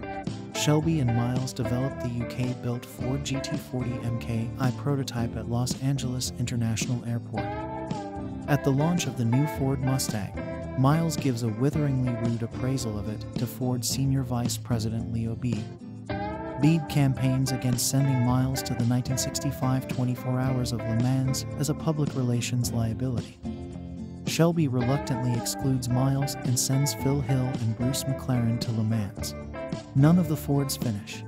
When Ford demands why he should not sack Shelby, Shelby explains that despite the GT40's reliability problems, it instilled fear in Enzo Ferrari by reaching 218 mph 358 km/h on the Mulsanne straight before breaking down. He says a racing car cannot be designed by committee. Ford tells him to continue the project and report directly to him. During testing of the GT40 MK Roman II, the recurrent problem of brake fade causes a crash and fire, which Miles survives. The team realizes the rules permit replacing the whole brake assembly during the race. In 1966, Beebe takes over the racing division. When he and Ford arrive to inspect the program, Shelby locks Beebe in his office and gives Ford a ride in the GT40. Shelby makes a deal with Ford. If Miles wins the 24 Hours of Daytona, then he will race at Le Mans. If not, Ford will take full ownership of Shelby American. At Daytona, Beebe enters a second GT40 supported by a NASCAR team with quicker pit stops. However, Shelby clears Miles to push his car beyond the 7,000 RPM red line, and he wins. At the 1966 24 Hours of Le Mans, Miles struggles with a faulty door during the first lap. The pit crew fixes it and Miles sets lap records catching the Ferraris. The GT40 suffers brake fade while dicing with the prototype 330p3 Ferrari of Lorenzo Bandini, so Miles limps into the pits for replacement of the entire braking system. Ferrari protests, but Shelby assures race officials it is legal. Miles and Bandini duel on the Mulsanne straight until the Ferrari engine blows. With Fords in the top 3 positions, 𝐉𝐸 orders Shelby to have Miles slow down for the other Fords to catch him and give the press a 3-car photo finish. Shelby tells Miles what 𝐉𝐸 wants, but says it is Miles's call. Miles initially continues to set new lap records, but decides to comply on the final lap. McLaren is declared the winner as, having started behind Miles, his car traveled further overall. Miles is placed second. Shelby accuses 𝐉𝐸 of deliberately costing Miles the win, but an unusually sanguine Miles lets it pass, saying to Shelby, "You promised me the drive, not the win." From his vantage point, Enzo Ferrari tips his hat to Miles on the track. As they walk off together, Shelby tells Miles they will win Le Mans next time. 2 months later, during testing at Riverside International Raceway, a mechanical failure in the J car kills Miles in a crash. 6 months later, Shelby parks outside Miles's widow Molly's house and hesitates. Miles's son Peter arrives and the two talk about Miles. Shelby gives Peter a wrench that Miles once threw at him in anger. Epilogue text says Ford continued its Le Mans winning streak in 1967, 1968, and 1969, and Miles was posthumously inducted into the Motorsports Hall of Fame of America in 2001. This racing picture is a period piece, set in the early 1960s, and there's also something retro about the kind of movie storytelling it represents. Directed by James Mangold and given spectacular horsepower by dual male leads Christian Bale and Matt Damon, Ford v Ferrari recounts, in a sometimes exhilaratingly streamlined fashion, a tale of Motor City dominance seeking that compels you to root for good guys who are doing the bidding of rather bad guys.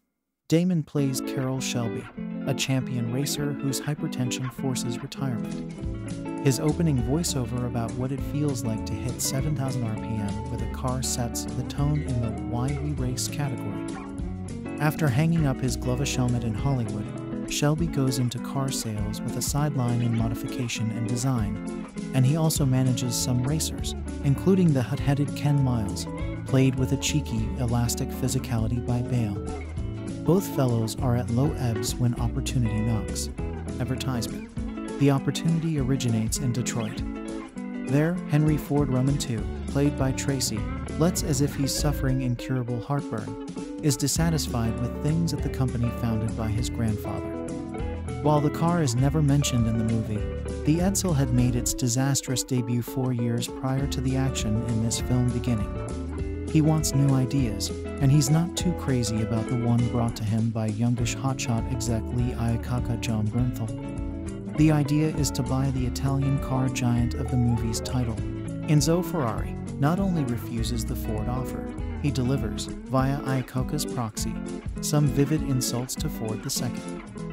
This hurts Ford's pride, and makes him determined to best Ferrari's cars on the racetrack of Le Mans, home of a 24-hour race that has never been won by an American car. You don't need to be a car person to appreciate the conventional, but crackling human drama that animates Ford v Ferrari. On the one side, there's Shelby and Miles, both mavericks, but one with a little more give than the other. Tasked by Ford with creating not just a car, but a racing team that can best Enzo's, they go all out with Ford's money. On the other side are the often truculent Ford and his second-in-command Leo 𝐉𝐸 Josh Lucas playing buttoned-up cocky. 𝐉𝐸's not an ambitious bootlicker, he's something worse. He's a guy who adheres to corporate principle because he actually believes it's right. He doesn't want Miles as the new car's driver because the volatile beatnik 𝐉𝐸's term doesn't conform to his or anyone's idea of a Ford man. 𝐉𝐸 gets his way once, and it doesn't work out for him. But the thing about a character like this is if you thwart him once, he will just keep coming back. Beeb's persistent attempts to screw Miles, in this film scripted by Jez Butterworth, John Henry Butterworth, and Jason Keller, juice up the rooting interest aspect of the movie, as do its support characters. Catriona Balfe as Miles' wife, who is not, contrary to the usual practice in such films, a disapproving warrior. Noah Jupe as Miles' son who idolizes his dad unconditionally. Ray McKinnon as Shelby's most trusted engineering lieutenant. Advertisement. Damon is superb in the kind of role he excels at. A man of integrity who gets steered off the path and is subsequently righted. Lest all of this sound heavy, I should assure you that Ford v Ferrari is exactly as fun, maybe even more fun, than its well put together trailer makes it out to be. The dialogue is replete with zingers and the racing sequences are a blast. Mangold sticks to the verities and conveys high speeds and potentially deadly impacts with a lot of gusto. There's very little that looks tricked up or obviously animated. As for the retro part, well, it's kind of sad. 30 or 40 years ago, a movie like Ford v Ferrari would be a staple of studio fare. Nowadays, it's actually considered a risk, despite being, by an older standard, about as mainstream gets. Ford v Ferrari delivers real cinema meat and potatoes, and its motor show spectacle deserves to be seen in a theater. If you know the answer without Googling, then I probably don't have to sell you on Ford v Ferrari.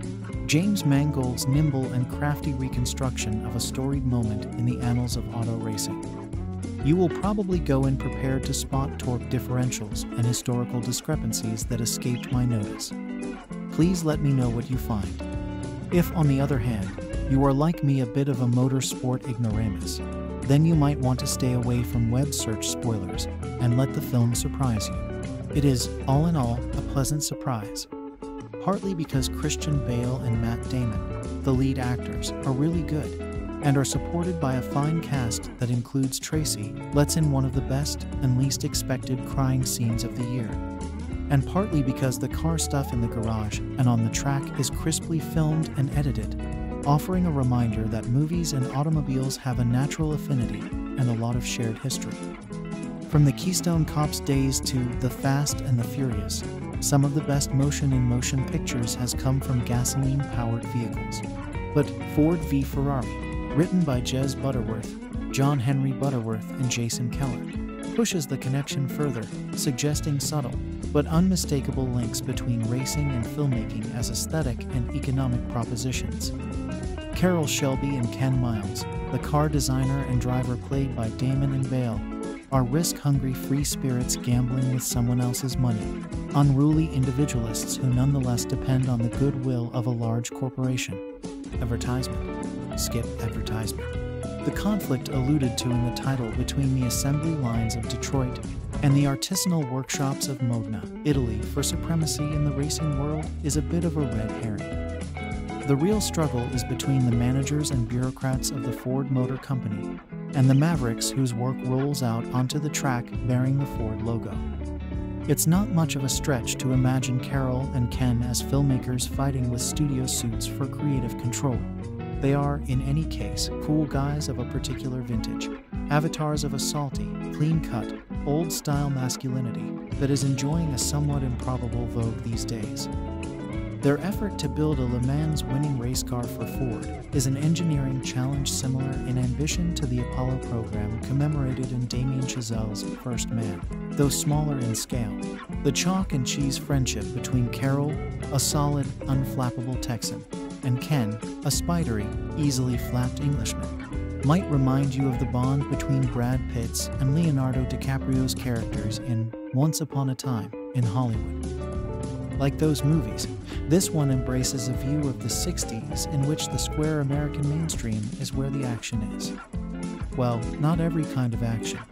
If Ford v Ferrari, with its loose-limbed narrative rhythm and its love of grease and noise, had been made a few years after the events it depicts, it might have starred someone like Steve McQueen, Robert Redford, or even Burt Reynolds, actors who infused whatever else they were doing on screen with a frank, sometimes aggressive sexuality.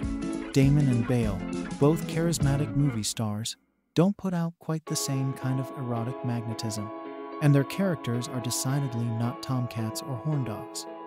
Ken is the picture of uxoriousness, devoted to his sighing, supportive wife, Molly Catriona Balfe, and their son, Peter Noah Jupe, who idolizes his dad.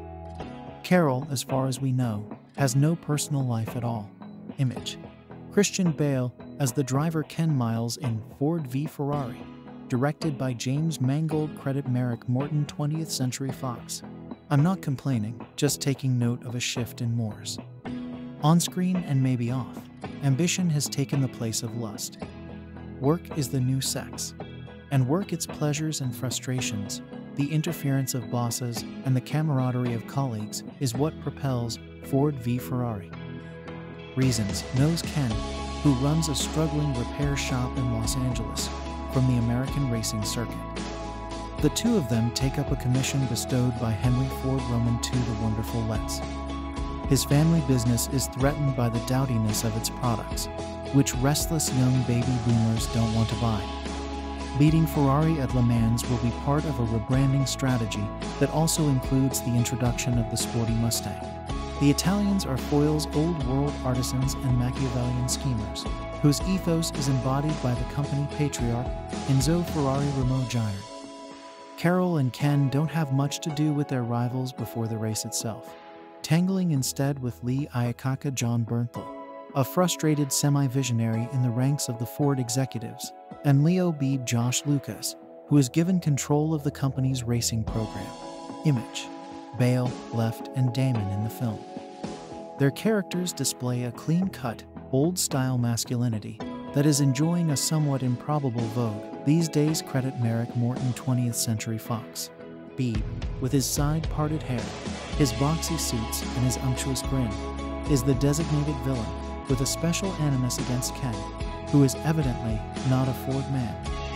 Carol is caught in the middle, since he is technically Ken's boss and the person Ford has, somewhat reluctantly, decided to trust. The boardroom intrigue enlivens the raceway drama, and vice versa. Ford v Ferrari is no masterpiece, but it is to invoke a currently simmering debate real cinema, the kind of solid, satisfying, non-pandering movie that can seem endangered nowadays. I should note that Mangold's resume includes Logan and The Wolverine, two of the more interesting superhero movies of the last decade. To put it in the simplest terms, you may not think you care who won at Le Mans in 1966, but for 2.5 hours you will. Ford v Ferrari is a great-looking, handsomely produced, but tiringly acted and inert sports drama about two good old boys from the self-admiring world of motor racing, which a character here Riley calls turning left for 4 hours. This picture goes straight ahead for 2.5. Based on a true story, it is crammed with unearned emotional moments and factory-built male characters, whose dedication to their sport we are expected to find adorable and heroic by turns. This is a standard issue, middleweight biopic-type film, which comes complete with the now mandatory 3 factual sentences over the closing credits and the black and white photographs of the real-life people involved looking less attractive than the Hollywood stars who played them. James Mangold directs, from a serviceable original script by playwright Jez Butterworth, John Henry Butterworth, and Jason Keller. A relaxed Matt Damon brings his familiar, untroubled boyish charm to the role of Carroll Shelby, the racing driver-turned-designer who was hired by Ford in the late '60s to put together a car and a team that would defeat Ferrari, those arrogant Italian artisans who presumed to think that their tiny little outfit had an artistry and flair superior to the corporate mass production of Ford. Christian Bale plays Ken Miles, the difficult, impulsive, grumpy, but brilliant Brit hired by Shelby as his star driver to the irritation of the pointy-headed, bean-counting suits at Ford, who want an obedient team player. Tracy Letts plays Henry Ford Jr. with gusto, and Josh Lucas plays Leo Beebe, his creepy assistant.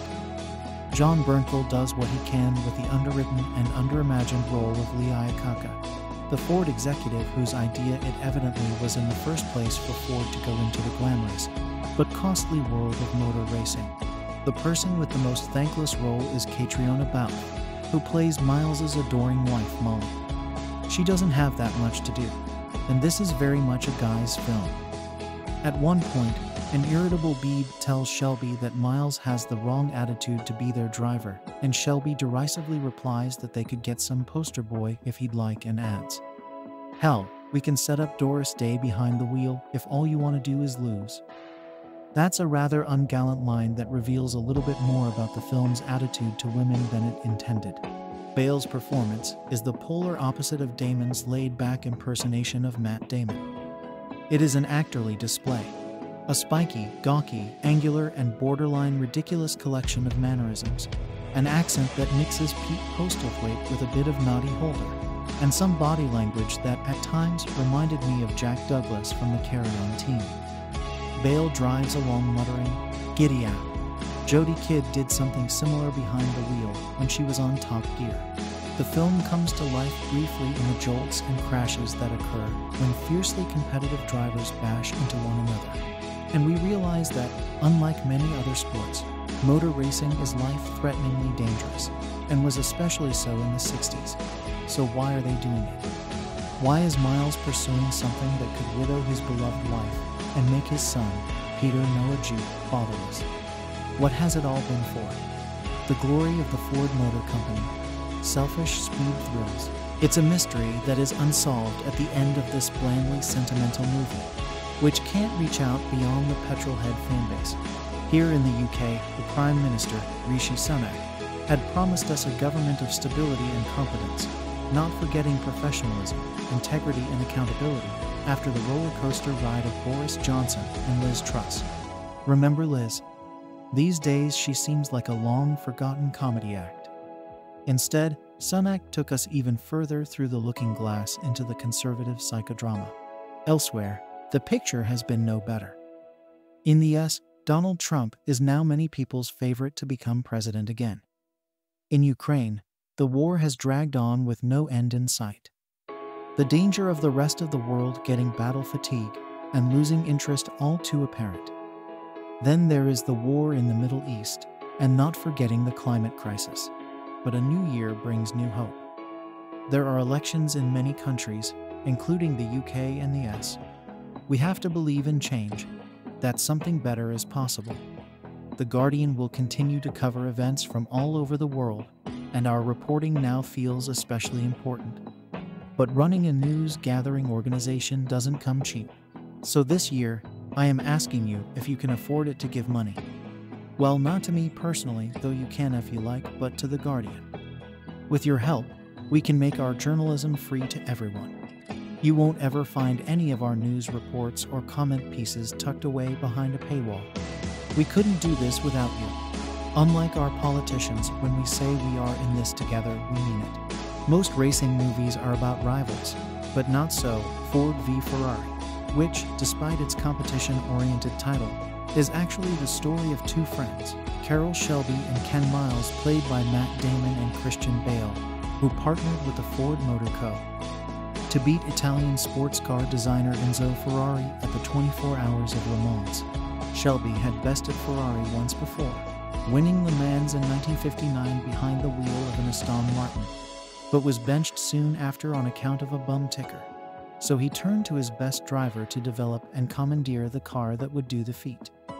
Miles was more of a wild card, a British tank commander who'd survived World War II, but went on to become a daredevil racer, pushing his cars to the limit on the track. Miles once quipped, "I'd rather die in a racing car than get eaten up by cancer." Before Miles met his unnatural end, he and Shelby made history.